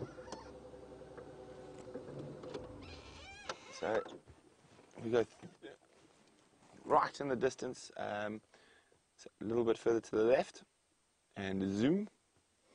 A little bit to the left again. And just see the head popping out left. There we go. Number 7 in the distance. Now, another young male. Okay, so we've equaled our record. But this is definitely the largest bachelor group of giraffe we've seen. Come on, where's number 8? Or do you think that's too wishful, Brian?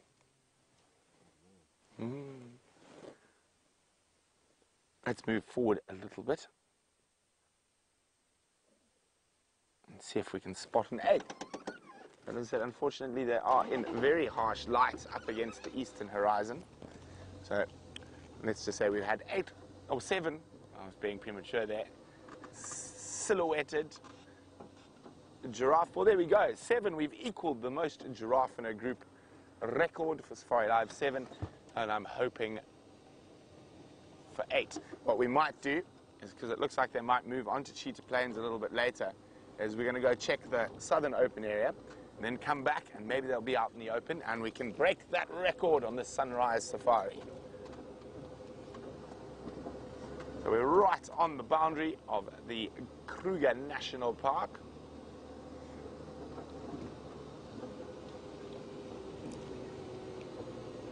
So Alice is wondering, at what age do female giraffe force the males to leave their... the male giraffe force the females to leave their sons?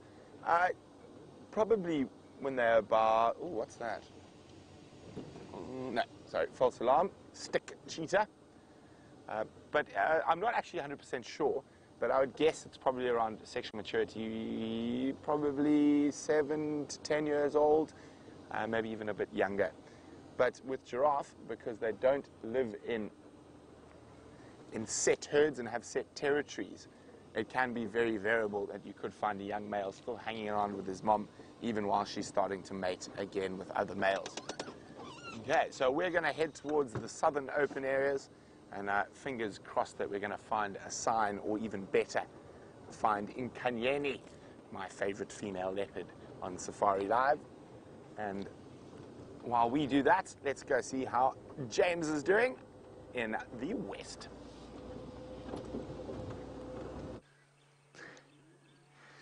Very, very impressive to have found some vanishing giraffe, wouldn't you say, Eggsy? Yeah. We have found some non-vanishing duiker, which is quite nice, and they're just very picturesquely sat here amongst the leadwood trees at the very base of the Djuma concession. Is that not picturesque, Eggsy? Very. Yes. The sun is warming our faces. The cold front I've predicted is, well, not materialized. And way in the distance I can hear the call of the southern boo-boo.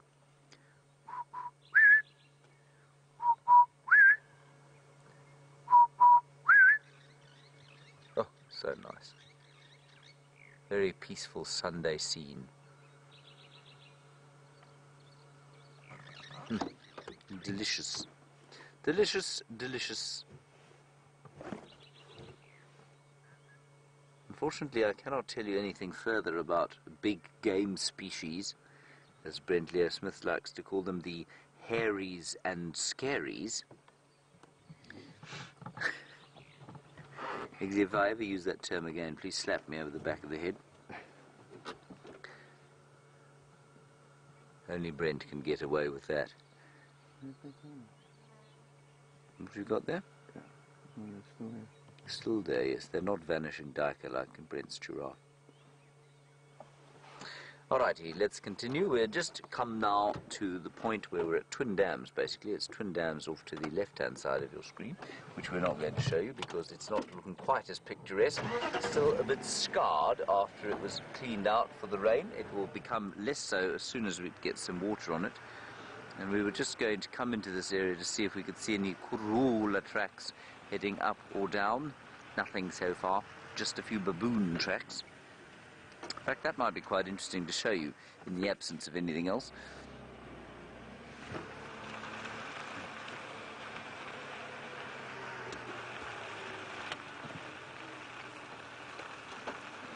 There we are. Can you see that track over there? So if I get out, you're not going to say, I can't see it.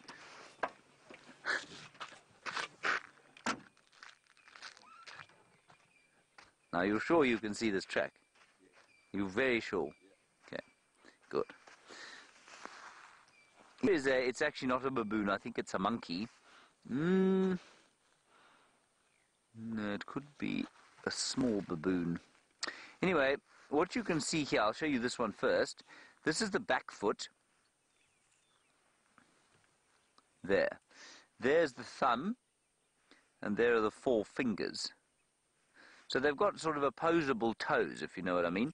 And a monkey, we were talking about bipedalism and the fact that human beings can stand upright. Monkeys can stand upright, and I've seen them standing upright, but they can't really walk. They can move a little bit like that. They kind of waddle along, and then they inevitably fall over because they can't maintain that. They've got a totally different foot structure, totally different ankle structure, and totally different attachment of the sort of hips to the spine. And that's why they walk with a very flat, their ankles are set much further up the back of the foot, and they're able to they're much more flexible than ours are. Ours are pretty inflexible. Then here, in fact, these are definitely baboons. If you find a monkey with a hand that size, get out of the way. Can you see this one? There's a hand, and you can see the thumb there, and the fingers, one of which I've managed to draw over. So about the size of my palm, I suppose, that baboon's hand, not a very big one. They can get up to sort of half the size of my hand, their hands, but they're obviously incredibly powerful, much more powerful than we are. This is a perfect spot to stop and have a cup of coffee. Beautiful bird song, sun warming the face, Sunday morning, but we'll continue on and try and find some large animals. What are we going to find, Eggsy? Some? Correct, not hairies and scaries. Good, well done. On we go.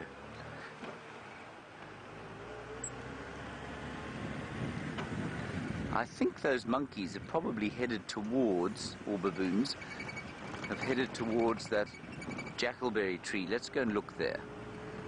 The jackalberry tree has been fruiting, highly productive for primates of late.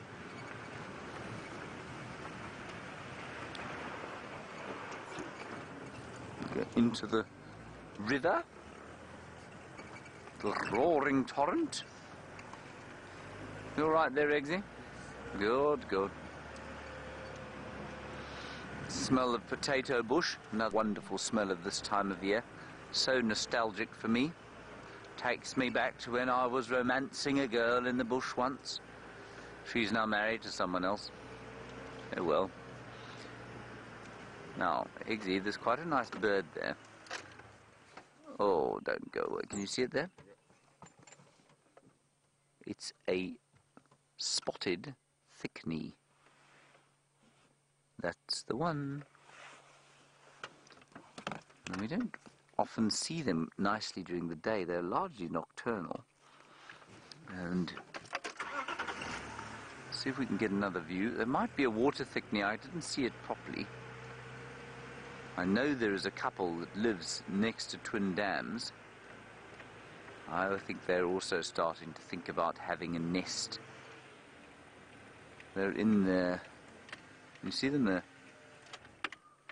I'll just can show you the difference between the two. Used to be called a dikop, which means thick head. Now they're called thick knees. Don't ask me why. It was indeed a water dikop.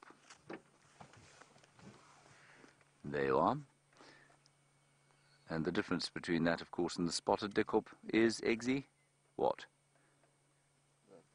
These spots. Well done. Good, yes. Spotted dikop, very spotted. Water dikop, not so much. If you see them just quickly, you can see that line there that is very clear on the water dikop. Marvellous. Very good. On we go. We'll just pop across to this jackalberry tree up here and see if there isn't something there.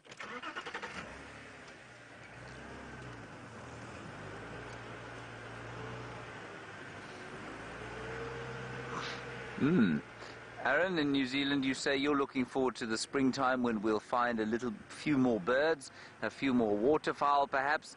Yes, I am too, but of course we're not going to find more waterfowl if we don't have quite a lot more rain, which I think we should do. But when these waterholes do fill up, we'll have some lovely birds to look at.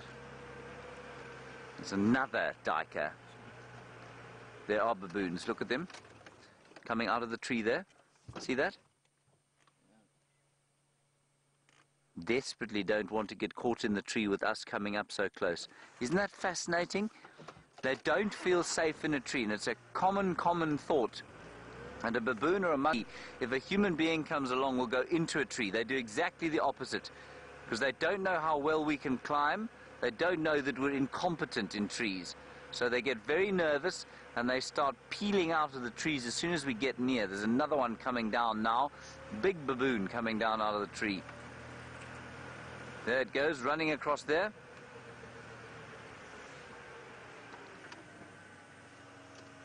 Oh, it's very sad that they're so unconfiding. I mean, they will get used to people eventually, because they're wonderful to look at. And another duiker. Well done, Eggsy.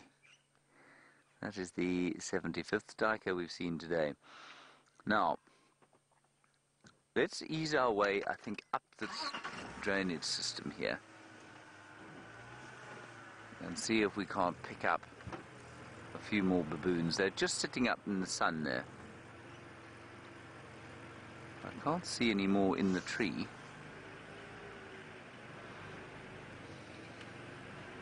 No.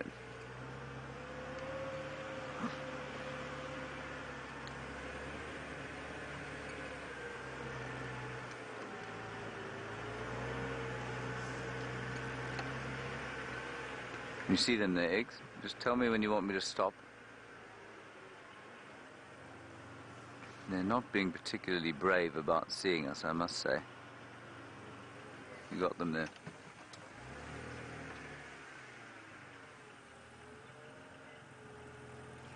Yeah, they are. There we go. Sat down like Lord Muck.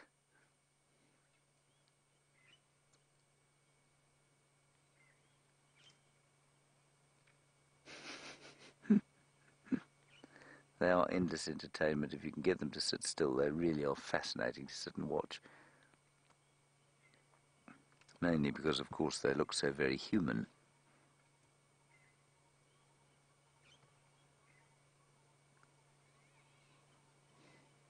You see what I mean by the ankle joint there? It's longer than ours and stretches up.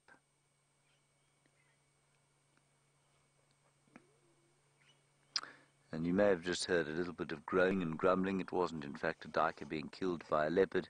It was Eggsy's stomach. Eggsy, are you hungry?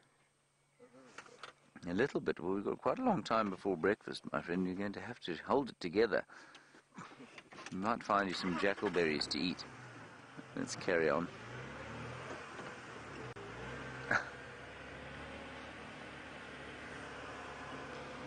See what else we can find along here.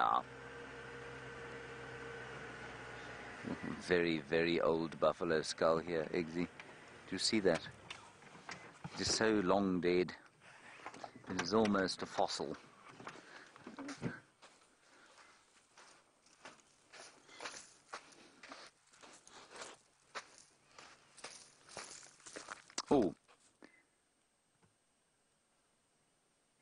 can hear the music again, but that's not why I've stopped. Siberia Zumi, I've just heard a greater blue-eared glossy starling going.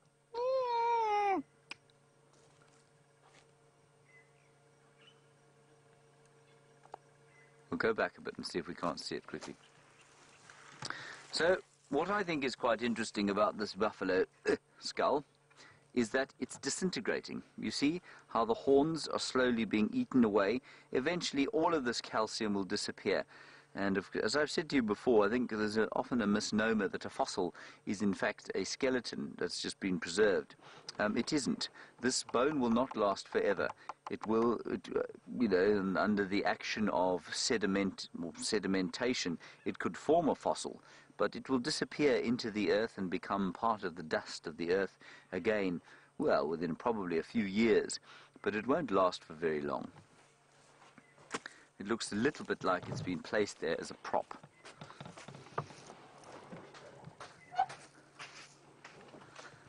That Eggsy can't hear the music. I'm beginning to think I'm going mad. But every Sunday morning I hear it, so I'm not convinced that I am mad. Let's go back a little bit and just see if we can't find this greater blue-eared glossy starling for Siberia.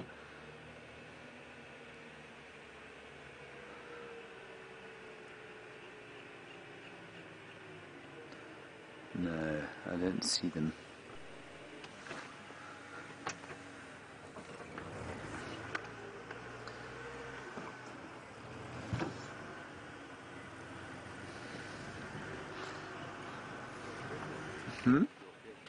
No, my earpiece is in, I got that. I already mentioned that it was Siberia Zumi who was looking for the starlings.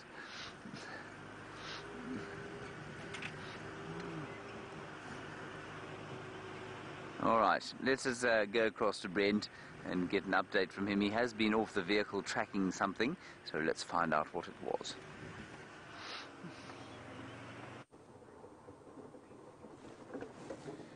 So we found tracks of Nkanyeni, the female leopard I'm looking for. Unfortunately, they head straight south into Mala Mala, where she has been keeping her cubs. But it's always worth stopping and having a look around this large open area. I can't see my mate, Gnormless Gnorman, at the moment, but maybe he's around, resting under a bush somewhere. Now it looks like we're not the only ones checking the open area. There's a vehicle from the south also having a look.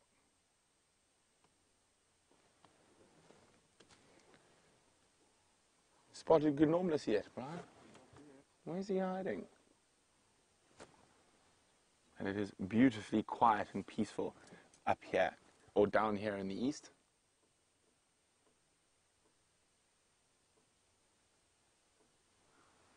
Very, very, very little in the way of mammalian wildlife. But we do have some birds to add to the birding list.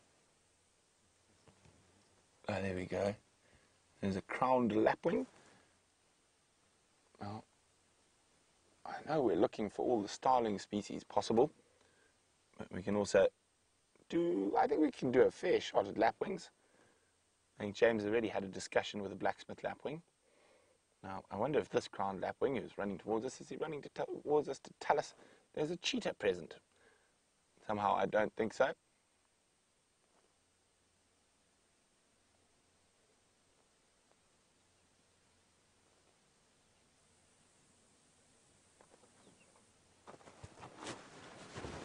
Oh, I think. What do you got, Brian? Oh, well done. Birchill starlings. I think James got those. I think the Mala Mala guy is spotted in Nkanyeni and the cubs possibly all male cheetah. So we're going to be doing the sneaky safari. Let us see what on earth is he off-roading for? What do you think, Brian? Think cheetah or leopard? Both cheetah and leopard in the same tree. Or possibly lions. I'll stop opposite him. Oh, he's not gone too far or too deep into the bush there. I think it's time to pull out the binoculars. What on earth have you seen, Mr. Man?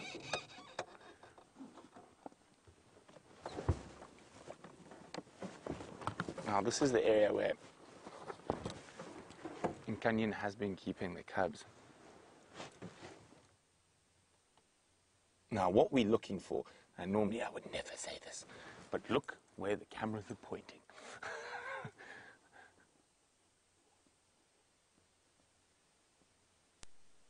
What I think also might be, he might be just checking the last position.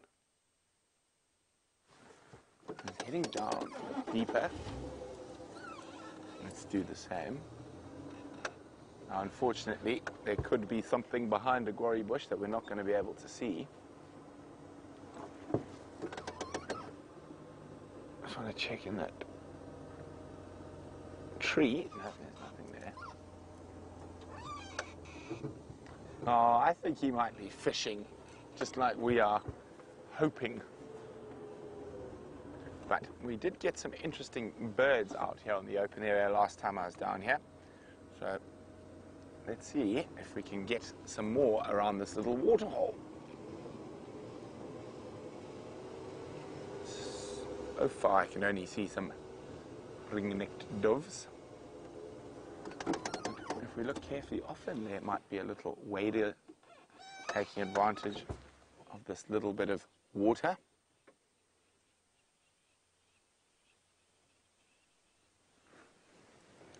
Not today. Last time we were here, we had a wood sandpiper, if I remember correctly.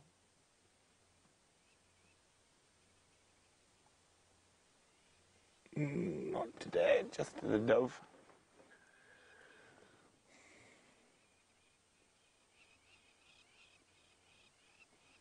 Now there's some very noisy lapwings up in the sky.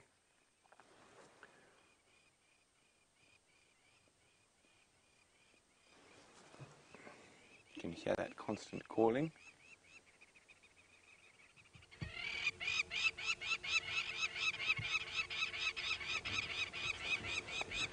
I'm also just checking the far end of the open area for those male cheetah.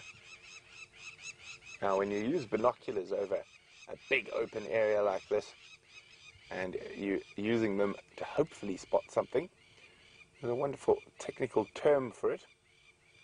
It's called glassing. I'm busy glassing the open area.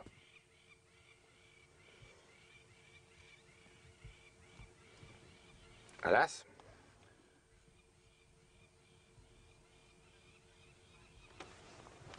not much out there.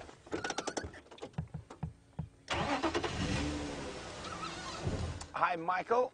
Michael's 18, and Michael says his favorite bird is the woodlands kingfisher, and he'd like to know, when are they going to return? Michael, I actually was having a discussion about that with a friend of mine last night, about when will the woodlands return. Now, normally it's almost without fail between the 12th and the 15th of September. However, I just want to look at one thing in the tree far away down there.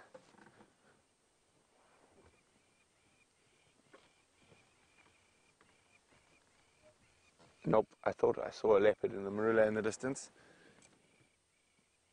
but it's not.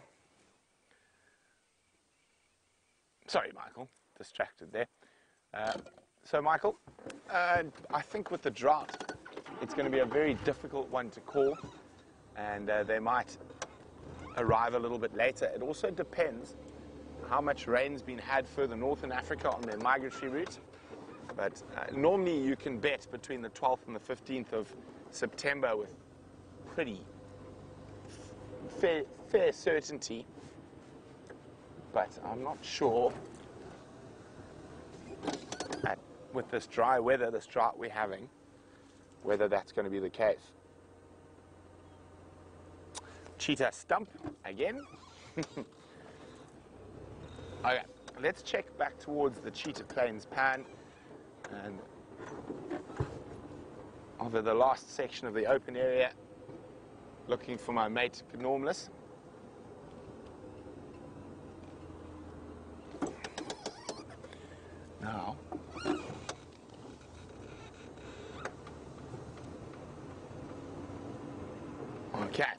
Let's go back towards the Cheetah Plains pan.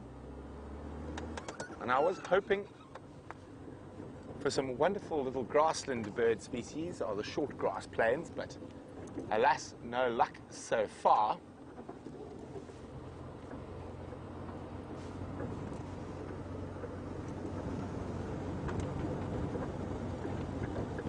So one of that nice little grassland species we get here is the African pipit. Of course, I've only seen them once. I think Jamie's seen them, and James have seen them all down here on Cheetah Plains. There's a Temix corsa, the smallest of the corsa species that really love these short grasses.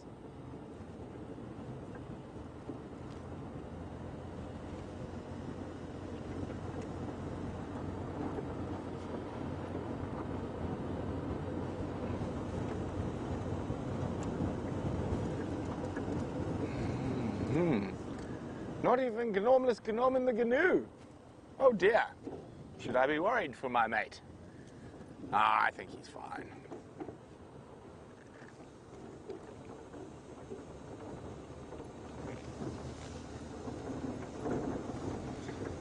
Well, while we continue to search for a heartbeat, or mammalian heartbeat here on Cheetah Plains, it sounds like James has found one on Juma.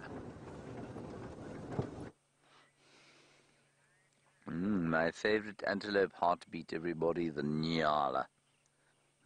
There's a fairly substantial herd of them now, walking down towards where the first one was going. A whole lot of cows glistening in the sunshine there. And quite a lot of bird activity suddenly. Chinspot batises. Might be able to hear the Apellis going whack, whack, whack, whack, whack, whack.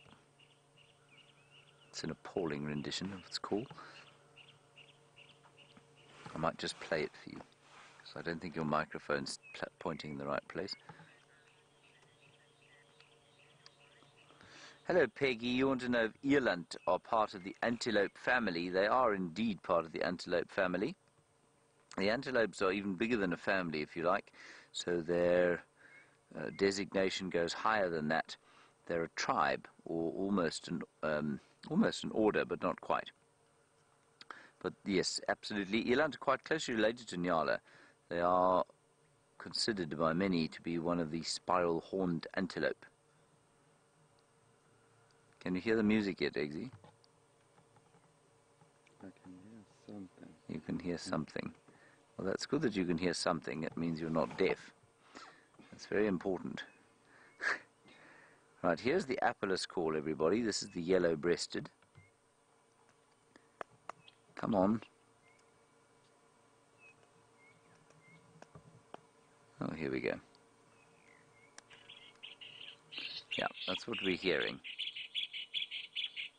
Just along the drainage line behind us. That's the yellow-breasted Apellis. And then one or two, also we've got a few orange-breasted bushrikes. They've stopped now, but they were going.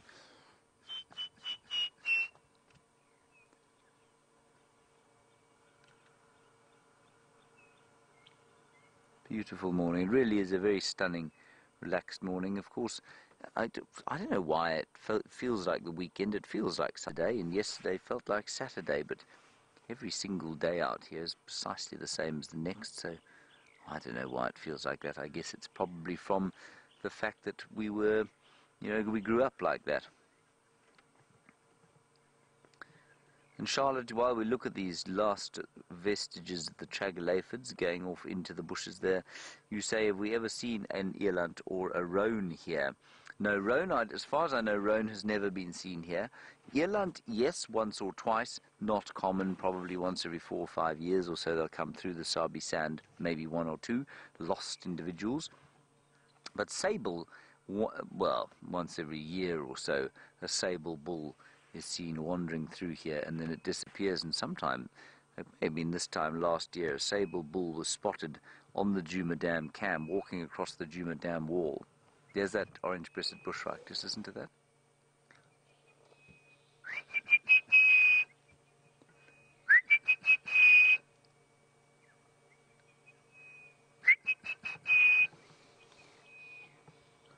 Very nice, beautiful bird with an orange breast, surprisingly. Alrighty, let's carry on. We're heading towards Buffelshoek Dam, see if we won't be as lucky as we were yesterday when everyone had been through there as we pitched up. The lions arrived. There's a little baby Nyala. We'll see if we can't get a decent look at her, or him, or it. Here's his mum, so I think we probably will get a decent view of him. Look at the little thing. It's tiny. Mum stands about 3.5 feet at the shoulder. So when the little one runs in behind it, just over a foot, you know, just over a foot tall. Look, isn't that sweet? So they're not particularly seasonal breeders, the Nyalas. They will have a peak in the rainy season, but you can see there. I mean, that thing's no more than a month or two old.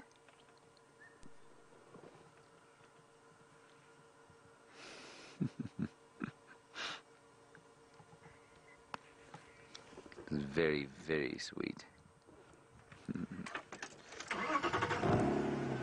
Julie, you're wondering about colic in animals out here.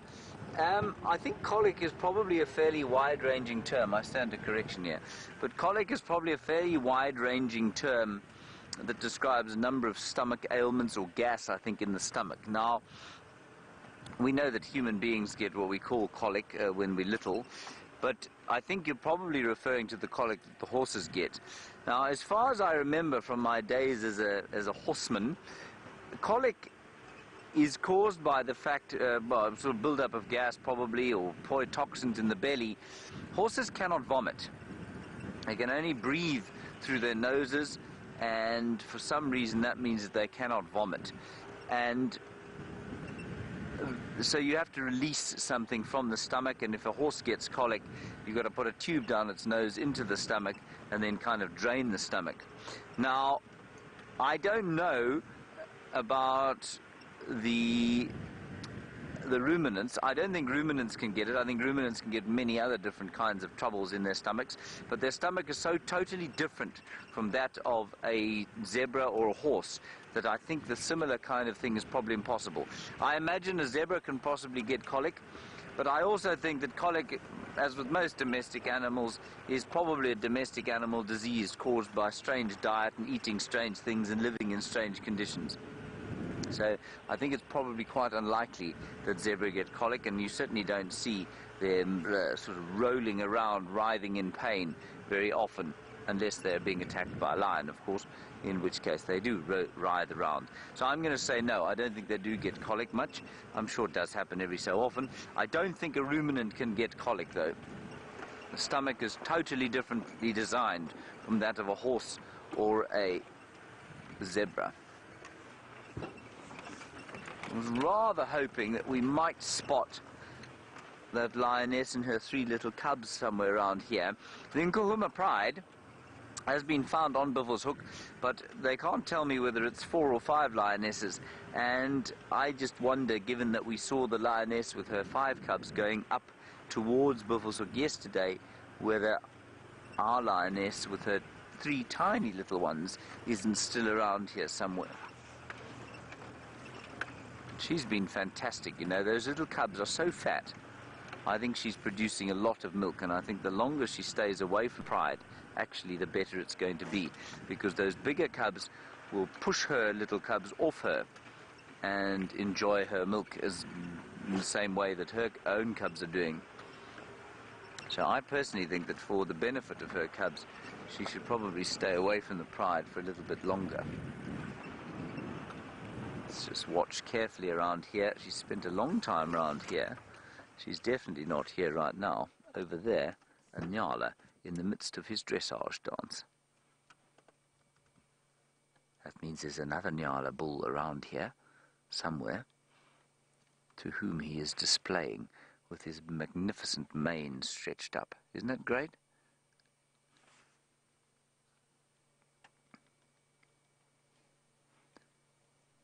I think that's really lovely. Look how slowly he's moving thing.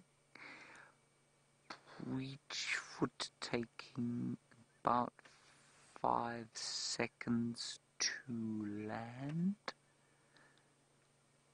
I don't know where his competitor is, but probably to the left of him. Now, Nyala, as many of you will know, avoid conflict by doing these outlandishly ridiculous slow dances around each other. And I, for many years, thought, well, they didn't get very violent with each other. But I tell you what, if this dance doesn't, excuse me, excuse me again, if this dance doesn't sort the men from the boys, as it were, then they get very physical with each other. And it is a startling and astounding thing to watch two Nyala bulls face off and have a physical fight. Let's move a little bit forward. I think I can see the other one there.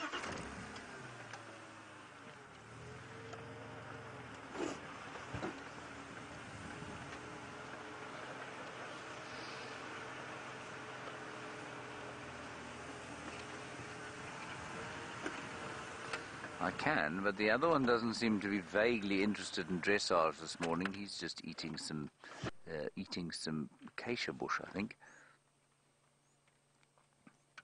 See that? He's not paying any attention whatsoever. And he's eating some zebra wood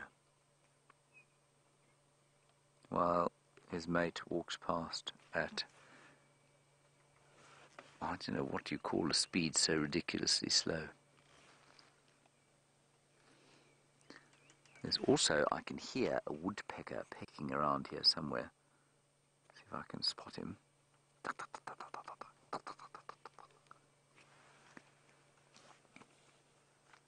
And even Eggsy, a humble impala.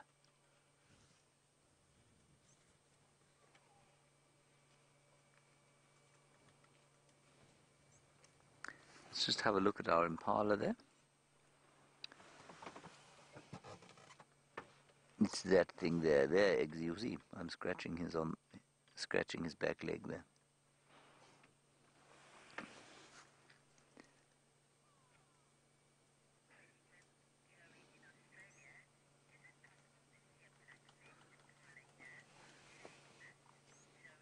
Hello, Joey in Australia. A good one from you about black-faced impala, not to be confused with black impala.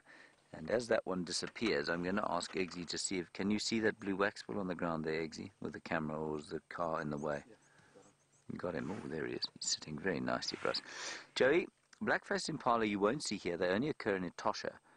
They're a particular sort of, I'm not even going to give them the title of subspecies, but they're a particular group of impala that occur only in Etosha in Namibia. And they're quite rare, and I mean they probably could be considered endangered even, but they do not occur here. And they just look exactly like our impalas. I think they're slightly larger, but they have a sort of black stripe that goes down the face. And there's no other difference really. Then you do get black impala, which is melanistic impala, completely black in color. And they are kind of like a rare game breeder's thing. You will find them very, very, very, very rarely in the wild. But you do get them, black impala. They're a bizarre thing to see. But a black-faced impala, Joey, only in Namibia, in Etosha. It was quite nice. We had some nyala, impala, waxbills, woodpecker pecking away. Hello. Just greeting the one who wasn't having a fight. Now past the one that's looking a bit ashamed that he was having a fight.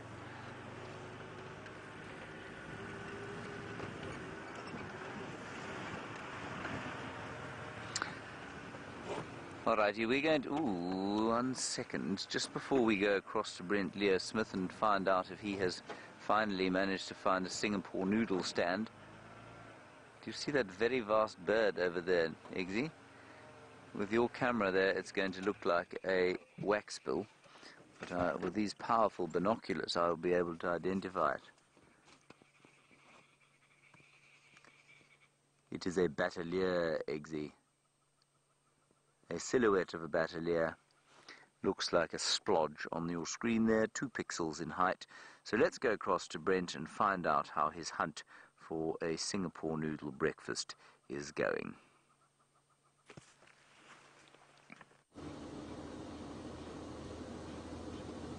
Well, it's got a bit better. We found another herd of ellies, and a bit more relaxed.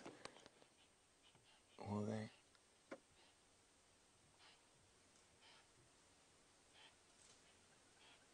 But there's also, what excites me the most, there's a massive ellie bull right here. So I'm going to try and get a bit closer to him.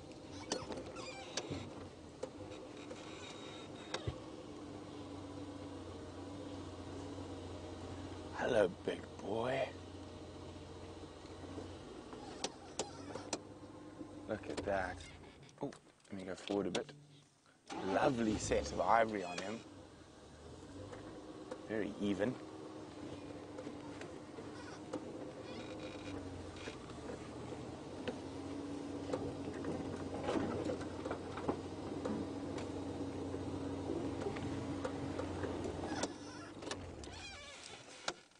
Hello, big boy. Yes, it's so strong. Now, Andrew's wondering, is it true that elephants can smell water from up to a mile away? Andrew, I'd say they can probably smell water from a bit further than that. I'm just trying to see if he's in must. He's not. Hello, big boy. Oh, he's massive.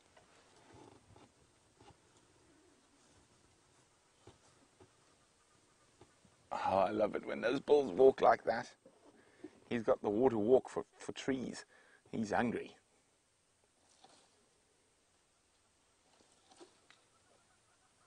Oh my goodness. He's trying to push down a massive saffron. He's decided it might be a bit strong.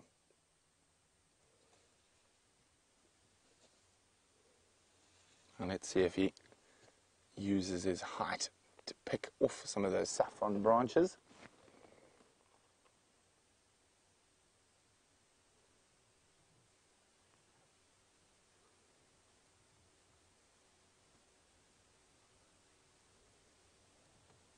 Wow, look at that. He's smelling something in the dirt, and as he breathed out, he created his own little dust.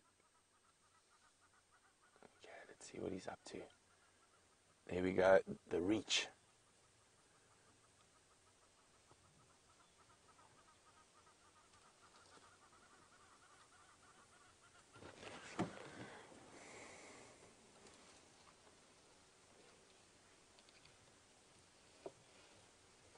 He's using his height to get to some of those branches the other ellies can't get to. Oh, he just can't get a good enough grip to pull it down.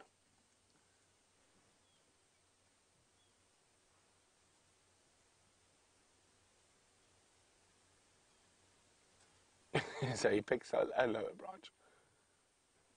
Yeah, I'm just going to try edge forward slightly.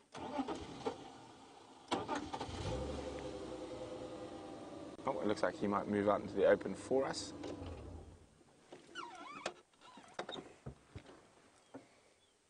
Beautiful big boy.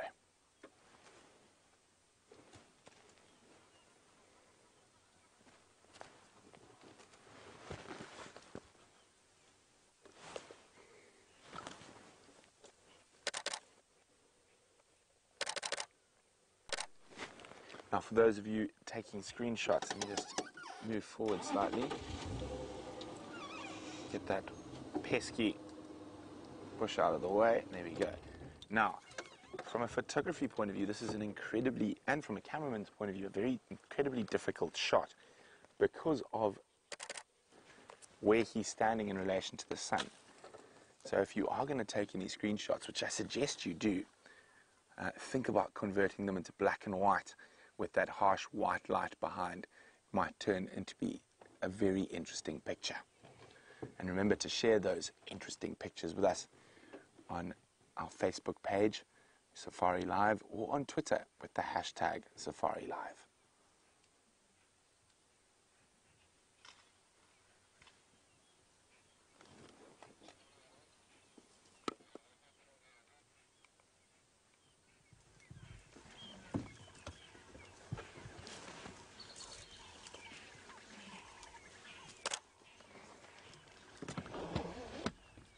Roxanne's wondering, are there any problems with the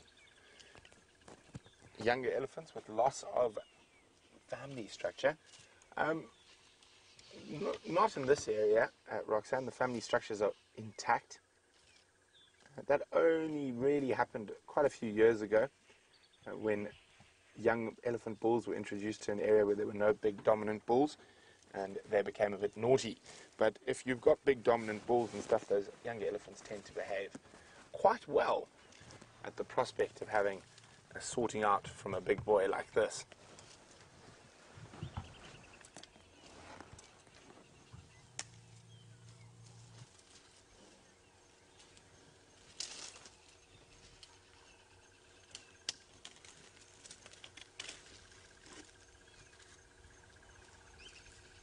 Oh, do you hear that, Brian?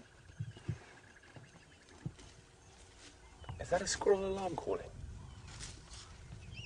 Mm-hmm. Yes. Let's go have a look quickly. We'll come back to the Ellies if there's nothing there. As you can see, the elephants have blocked the road.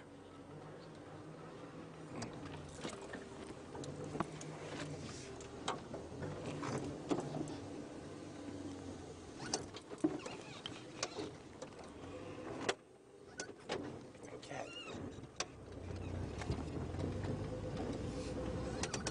So where that squirrel sounded like he was around, yeah, some of these elephants spread out all through. But who knows, maybe we're lucky enough that the cheetah might be on their way back.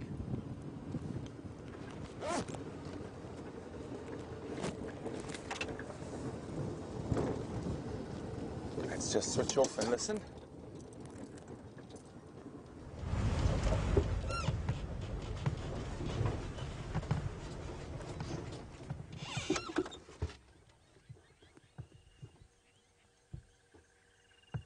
Murphy's Law, squirrel's gone quiet.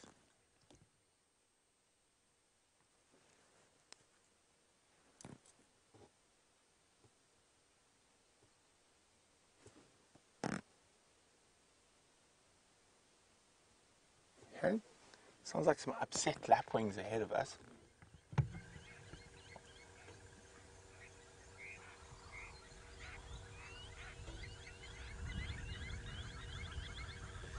Come on, squirrel, shout again. That squirrel obviously is like, I can see the killer bees. Let's make a joke. Leopard, leopard, leopard. Ha ha ha ha ha. Evil squirrel. Just want to have a quick look down this open area. Maybe we can see what the lapwings are complaining about.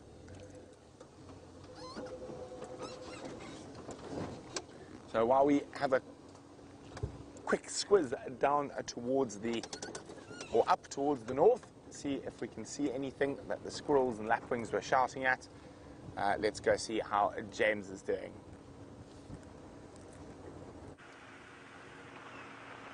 I bring you bad tidings, everybody. Bad tidings indeed. All of the lions are 70 meters in that direction. 70 meters. Just inside there, if you're working in feet, that's about 250 feet. All 5 lionesses, 2 Birmingham boys, and 8 cubs. Sorely tempted to trespass, but I'm not going to. Instead, we'll look at that vulture, which is very far away, sitting in a tree, surveying the Sunday scene. It is a white-backed vulture.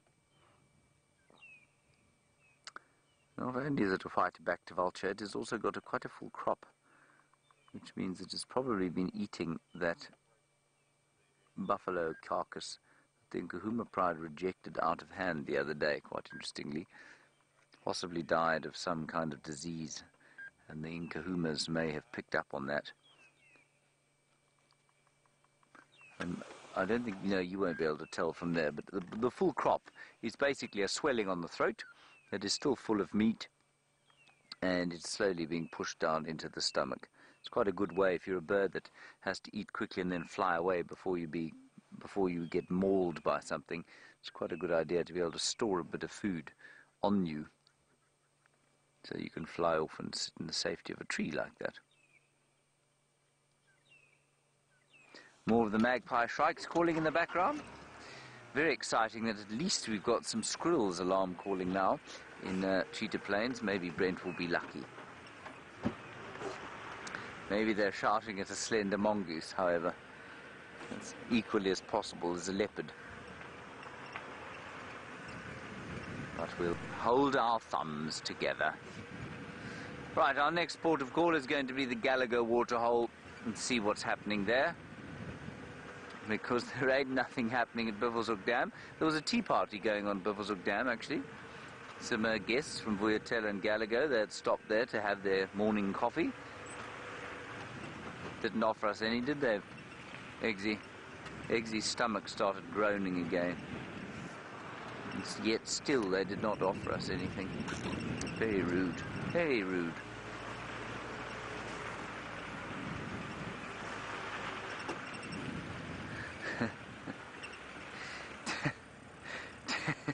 Tasha Michelle, you say, are we not seeing any animals because they've all moved away because of the drought? No, we're not seeing any animals. I think it's quite by chance. You know, the roads don't cover every piece of land. The elephants seem to have moved off again for a little while. That's not unusual. They come and they go in great numbers. The lions are just across the boundary, so, you know, they could easily be this side, but they're just across the boundary, so we're not seeing them. Likewise, I'm not sure where Karulu and the cubs are, but it won't be far from the southern boundary. So it's very much just a case of chance, you know, Tasha. It's just what happens. We've seen pretty good general game today. We've seen some nice nyala, some nice impala. We've seen 75,000 duiker between Eggsy and I during the course of the morning. The birds have been pretty good. So it's just, it looks quiet because we haven't had any sort of high-profile sightings. We've had elephants with Brent twice. And so it actually hasn't been a bad return, but we were hoping, you know, we go out in the mornings and we hope to find the big cats and that sort of thing. Oh, well, and as I was saying, we go out hoping to find cats and cubs and that sort of thing, and sometimes it just doesn't happen like that. And Brent has found an elephant. Go and have a look.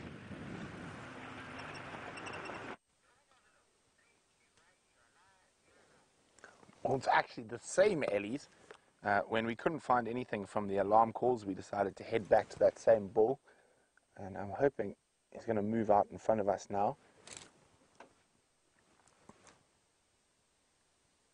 He's just got his head behind the bush. Let's try a different spot, Brian.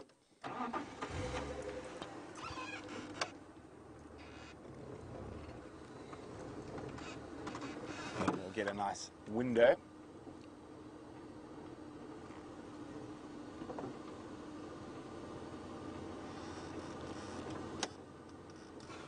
There we go.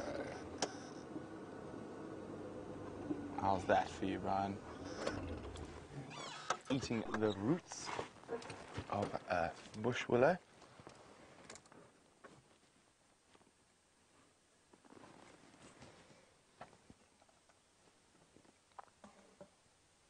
You can hear him crunching.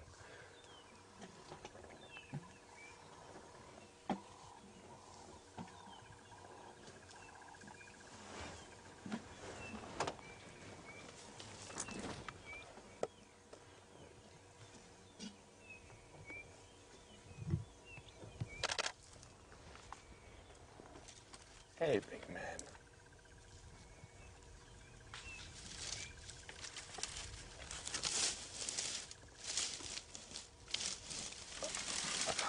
Look at that 1 foot. He's turning that whole tree over.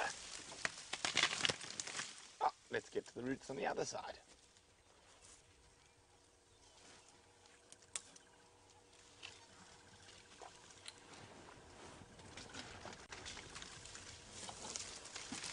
I'm not done yet.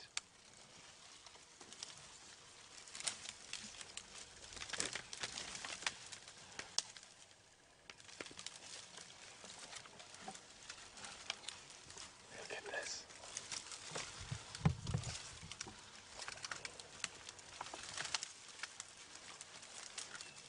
Incredible power.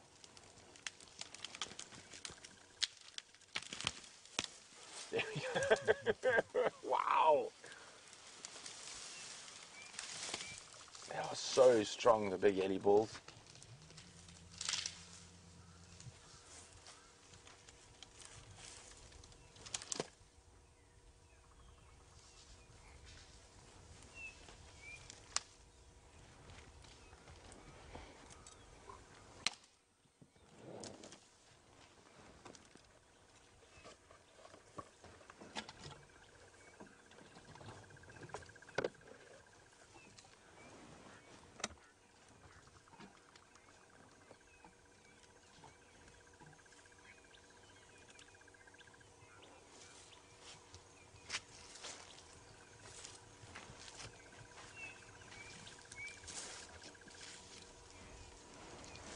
It's so wonderful spending time with these big yelly bulls.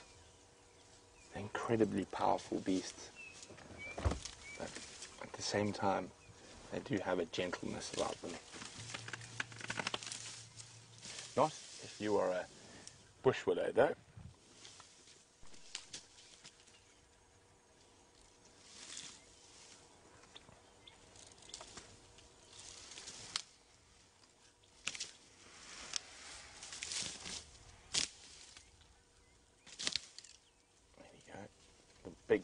The biggest root from that tree just pulled right out of the ground.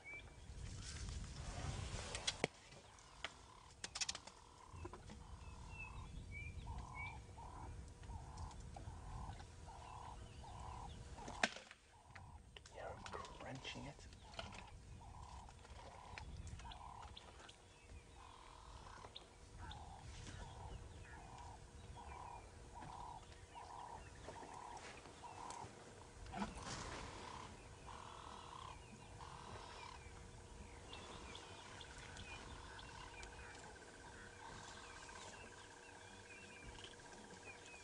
I was hoping he was going to walk right up to us when he's finished munching away.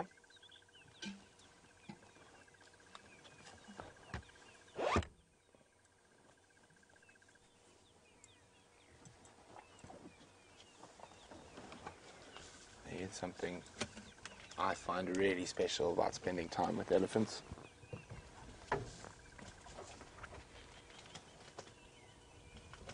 And if you read their behavior correctly, you're able to spend an incredible amount of time really close to these massive animals and very safely as well. Sorry about that.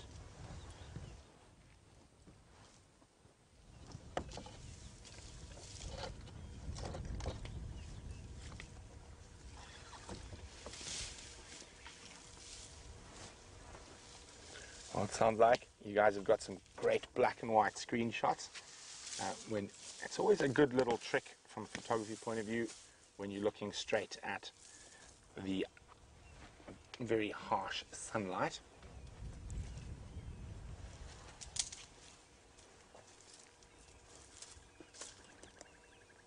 Even now, as the sun gets higher,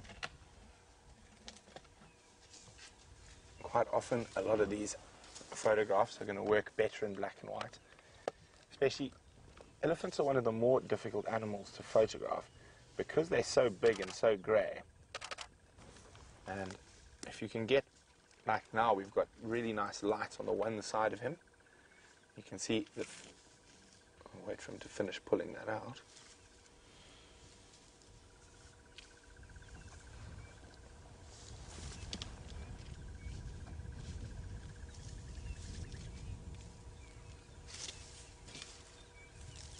Oh, throw some dust.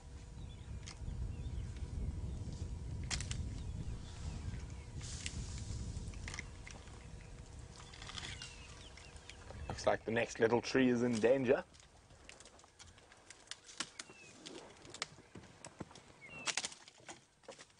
There's a little sickle bush that he's broken a branch off.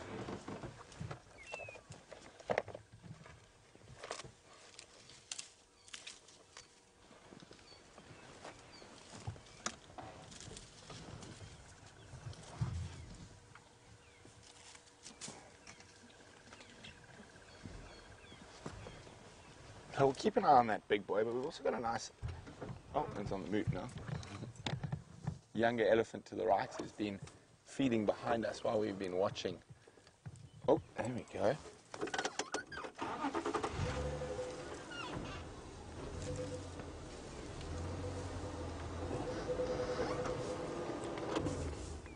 Well, it looks like it was about to take out that small bush willow.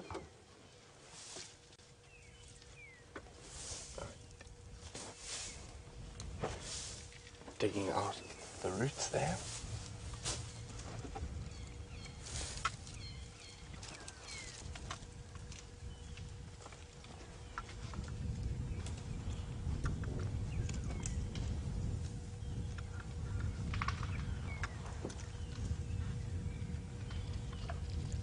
Oh, here we go.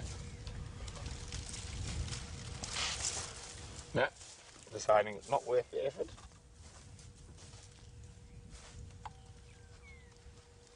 And someone else has already pushed that one down.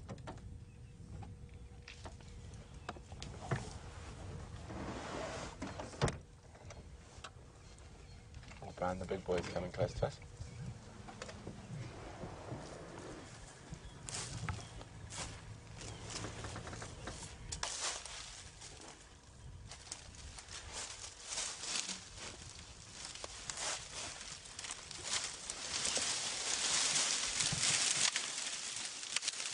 That he's removing that bed leaflet to try get.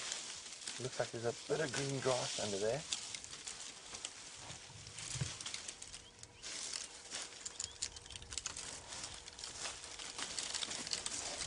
Hello, big man.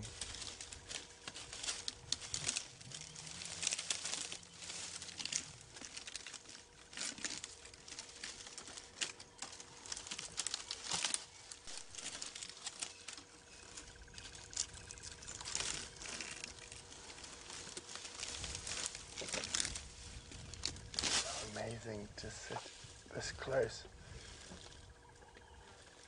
to one of the biggest, well, not one of the biggest mammal that lives on land. He probably weighs about 6,000 kilograms and he's about 15 feet from us.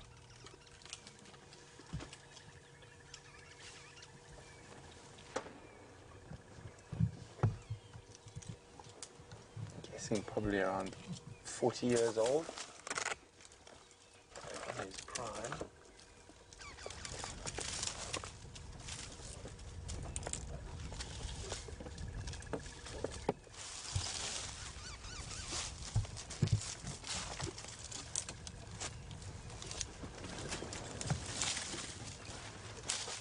Hello, big boy.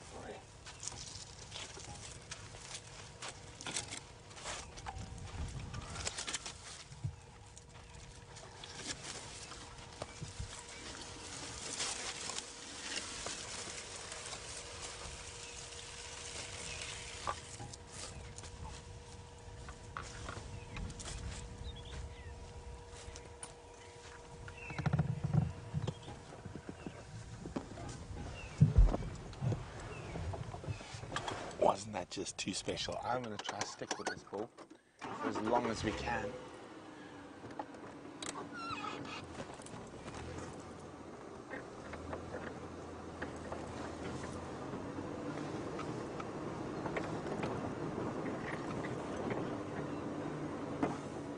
Oh, look at that quickly. Sorry, Brian, I just noticed it. Oh, stop doing it now. You're standing on the on the tree.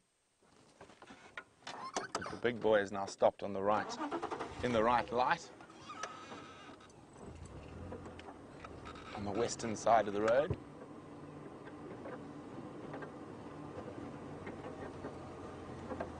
Hello, big boy. How's that, Brian?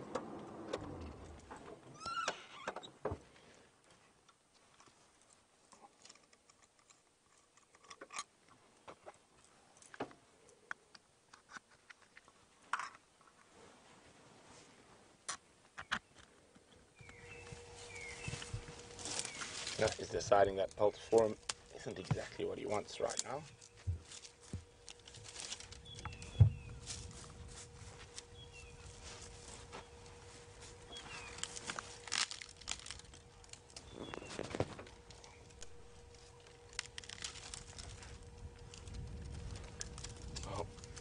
James Richard said you could just listen to the sound of an elephant feeding all day. The pops, cracks, rumbles.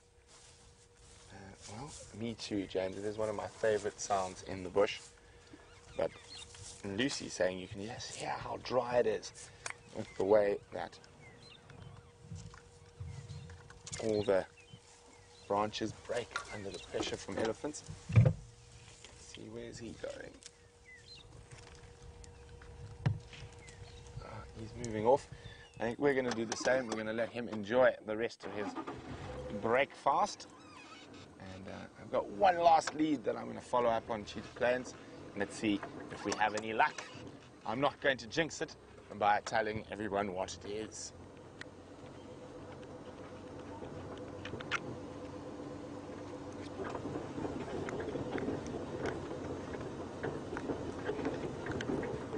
I'm just going to go past that little Ellie, still feeding on the same bush. But the rest of the elephants have moved off. Oh, there we go, it's doing the stand on again. Not quite as strong as a big one, so it doesn't just rip it out, utilizing its body weight.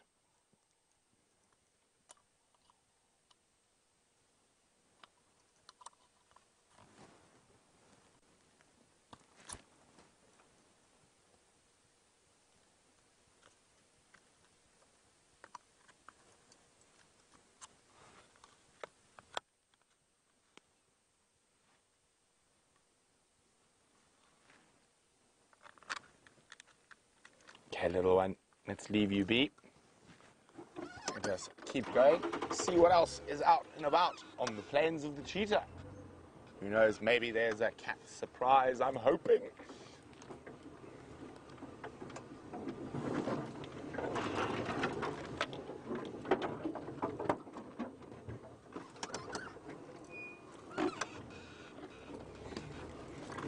Now I just got to go around the elephant road block. Push that little tree across the road.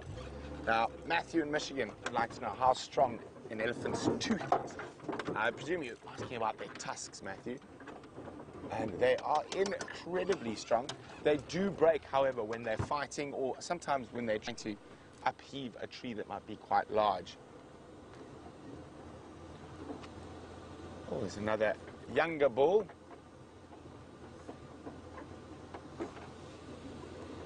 Oh, well, sorry, Matthew. Matthew said no, the elephant's actual eating teeth. Matthew, we've got a lovely young elephant bull here who's got a nice set of ivory for a young boy.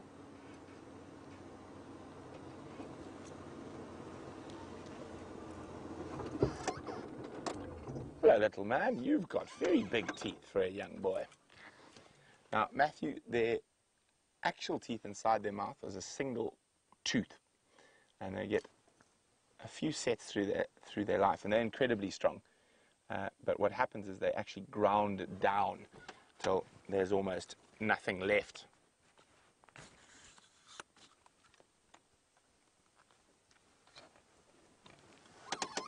Let's just try and maneuver with this young boy. He's probably around 30. Oh, sorry, mister. He's decided to change direction. He looks to be the last of the elephant herd. And there he goes. Heading off to the west. We're going to have one last dalliance in the south. Hopefully it's a fruitful one. But, oh, these eddies are making our life quite interesting with all their road rearrangements.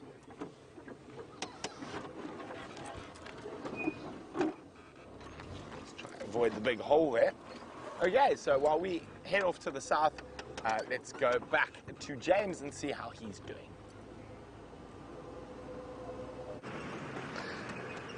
I've adopted a different strategy now. We've adopted the strategy of now cover as much ground as possible. I've searched very gently and genteelly into every single bush that I've been past today, and so far failed to find anything in the way of a cat or anything like that. And so now I'm driving much more quickly, as you can see. Eggsy is looking a bit more terrified on the back of the vehicle. His beard is blowing gently in the wind.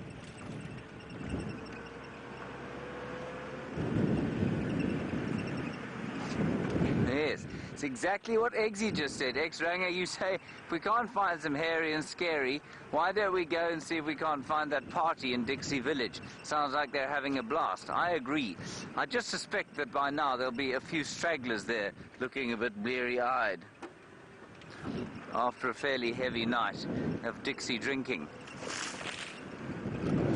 I'll see if Eggsy still hasn't heard the music yet, so I'm going to stop here next to Sydney's Dam and we'll see if we can't hear it for you. Oh, Eggsy, there is the beastly thing itself. Can you see it there? Look, foul bird, harbinger of doom. The pied crow, everybody. Not usual in this area. If you keep a bird list, he's probably one of the foul birds not on it. And of course, there's the call.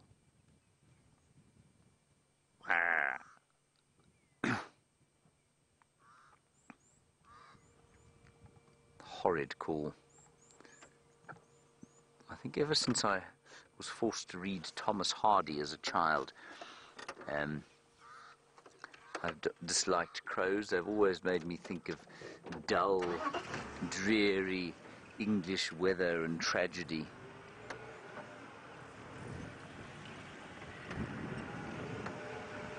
It's not the crow's fault, of course, everybody. The crow just happens to have a bad voice. But it really does have a horrible bad voice. Anyway, let's see if we're just near Sydney's Dam now. See if we can't get a little bit closer to it and see if we can hear the party in Dixie. It sounds to me like it's come to an end, though. I can smell some waterbuck around. Obviously, I can't see any.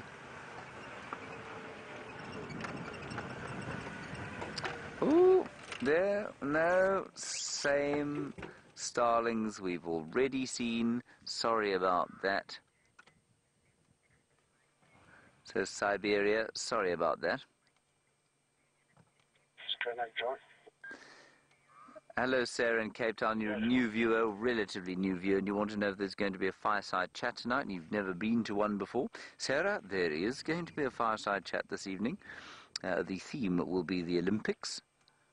That's what our theme will be. There's a Birchall starling Siberia. I'm afraid I've failed to find you a greater blue-eared or a Cape Glossy today. Eggsy's had enough of those.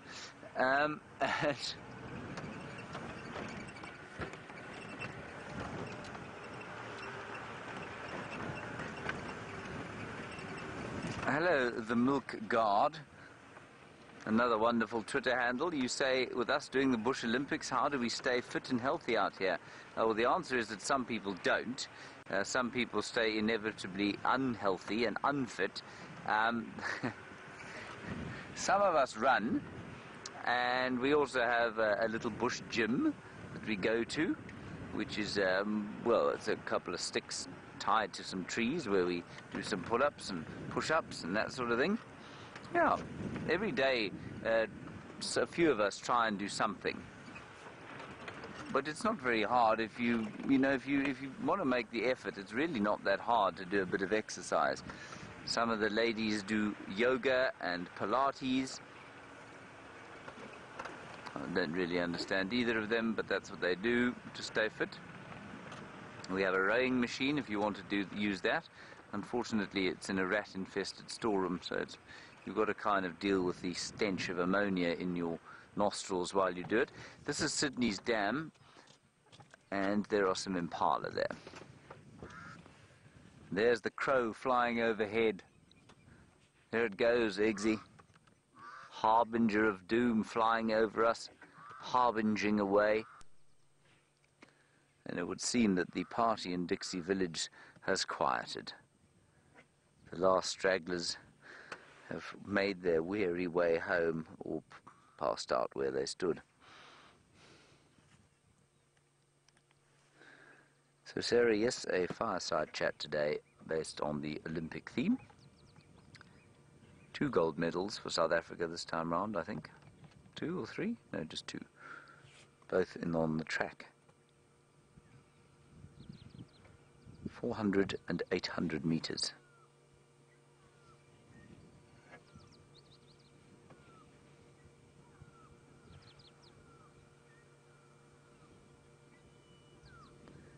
Very peaceful.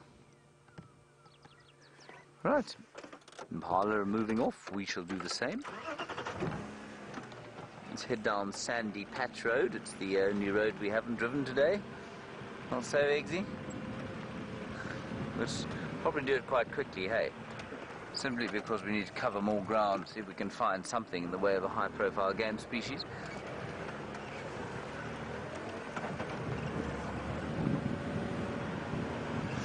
Hello, Kimberly. You say, how do I keep my energy up all day? I don't all day, Kimberly. I'll probably have a small collapse after we go off air, and then I'll pick it up again for when we go on air. Kimberly, I don't know. It just, when the camera lens turns towards me, I don't find it very difficult to pick my energy up. This is probably because I have a very large ego, I suspect, which is a distressing confession to have to make, but one must be honest, I suppose. It's also the joy of performing, Kimberly. For me, if somebody says that they've had a laugh at something I've said, well, then I just think it's the greatest compliment in the world. So I guess that's what drives the the energy while we're on game.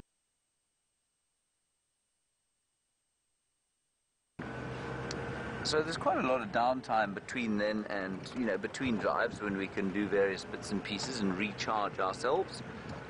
Our male leopard came wandering down here yesterday,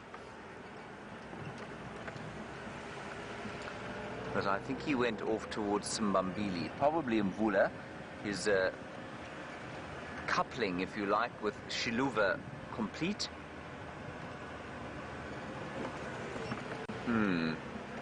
Anyway, and I've heard nothing on the radio today about Shadow and Tingana. I don't think they've been found again.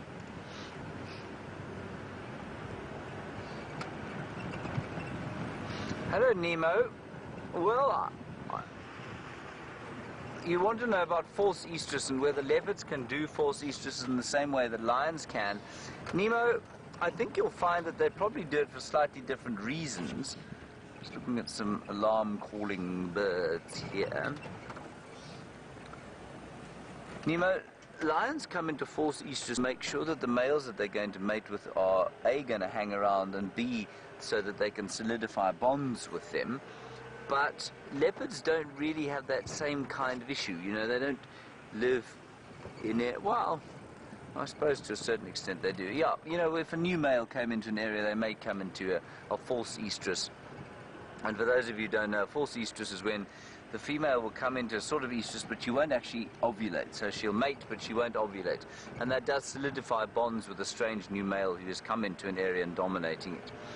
So, yes, I would say leopards can. But why I was kind of a little doubtful about it, or what I'm thinking about, is the fact that Karula mated 6 times with Tingana before she produced this latest crop of offspring, Shongile and Hosana. And I wonder if some of that wasn't a false estrus of some sort. I don't think she's had cubs with him before. I think it's always, I think there have probably been various over the years, but Mvula was the last one that she had cubs with. And yeah, so I don't know, maybe the fact that these were her first lot with Tingana made her come into some sort of false estrus. I don't know. Very interesting question. Good one. Thank you. But I think it's well possible. Now we have some more starlings. Siberia, we'll try and get you at least 2 of the 5 before we shut down.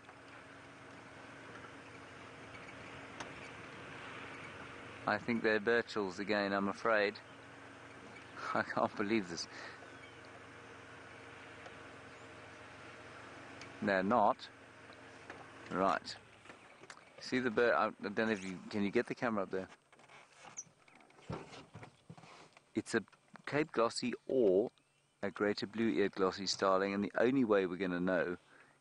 Can you get it up there? The only way we're going to know is if it calls. Sorry, this light is in the way. Let me go back, forward, back, sideways. Siberia, Eggsy is doing his best for you.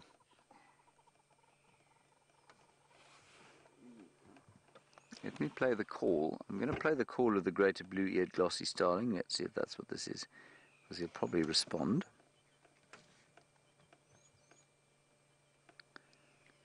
Lots of midday bird song now. You got in there?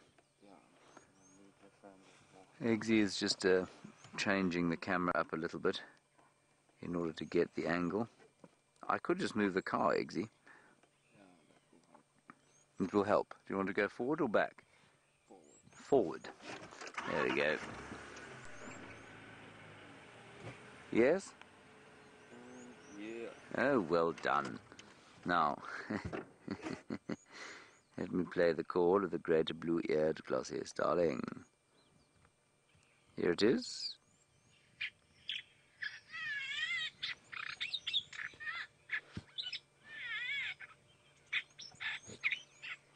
That one is not reacting.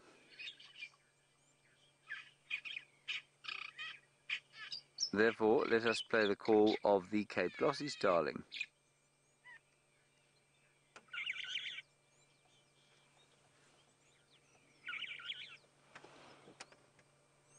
And this one's stubbornly refusing to say anything at all.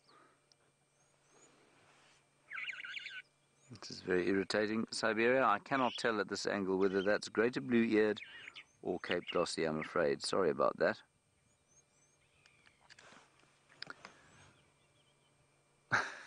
And it's just a big black blob. Hooray! Brent Leo Smith has found something that we haven't seen today. It's hairy, but it ain't scary.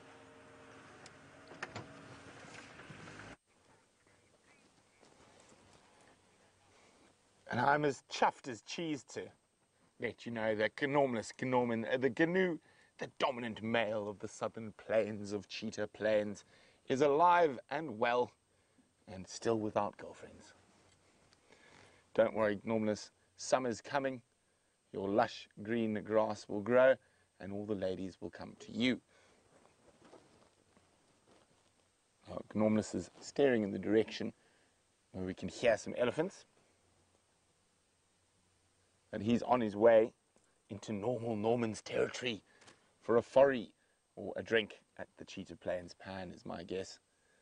Be careful, Gnormless. I didn't see normal, and there could be, or the arch rivalry continues. But from the killer bees, hopefully we're going to be able to find a bit more on the Sunset Safari, but it has been fantastic and beautiful. And we did see a record equaling number of giraffe in one group today, 7. So we know 8 is the number to do, and there's the thumb to say toodaloo. And of course there's the ranger race, and well, we have to discuss it. Brian and I have been discussing, since we are the killer bees and since we are on Rusty, we might have to give James +5 heartbeats to start. That's how confident the killer bees are. Anyway, from the killer bees, it's been wonderful having you, and we will see you in a few short hours for the Sunset Safari and the exciting ranger race, and of course fireside chat. Toodles. That's very kind of Brent to give me a +5 head start. I'll take it, thank you very much. He'll now not be able to take that back. And when he loses, he'll say, oh, but I gave you a 5 head start. So yes, but you said you wanted to give me a +5 head start. So I'll take it, thank you very much. I have already 5. I'm not sure what I've got 5 of. Rebecca, what have I got 5 of?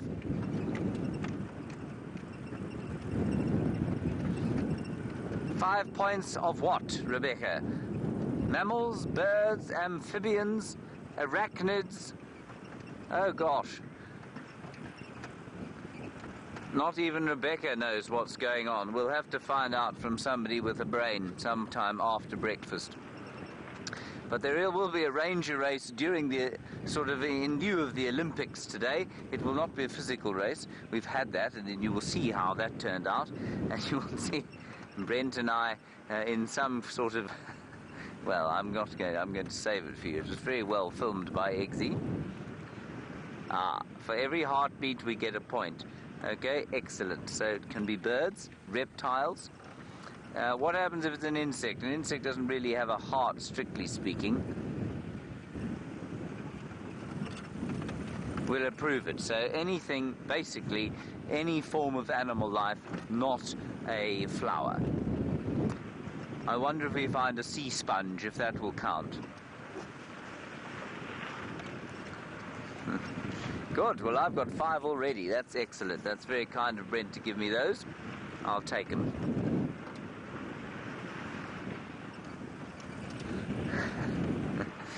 So that is going to happen during this afternoon's sunset safari, and then we will have a surprise visit at the fireside chat from the great Olympic champion himself, the Bush Olympic champion. I'm not sure if anyone's told you who the Bush Olympic champion is, but I can tell you that it is not me and it is not Brent. It is someone else in the camp who has managed to achieve greatness in athletic and, well, even film prowess during the course of the last little while. We are going to stop here at the entrance to the Democratic Republic of the Congo, where it is that we all live. And we shall bid you a fond farewell on the back end of some blue wax bills over there. Those blue birds there. Eggsy, that's it. Well done. You moved with Capetonian smoothness there. It's the only advantage to a Capetonian.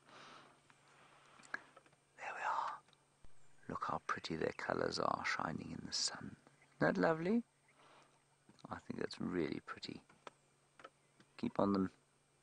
Don't go anywhere from them, Eggsy. We ain't going to find anything else in 60 seconds. There's a whole bunch of them. Grief, our cup runneth over.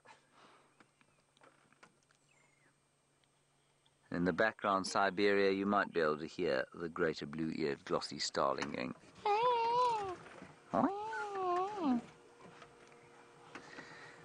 Okay, everybody, that's going to be it from us today. Well, not for the day, just for the morning. Thank you, Eggsy, for your efforts. A big thank you to Brent and Brian on the other vehicle. And, of course, to Rebecca in the final control, being ably assisted by Louise Pavid. Mostly to all of you for consistently keeping things going during a quiet drive. We will see you this afternoon at 3 o'clock. Until then, stay safe and happy. Bye-bye.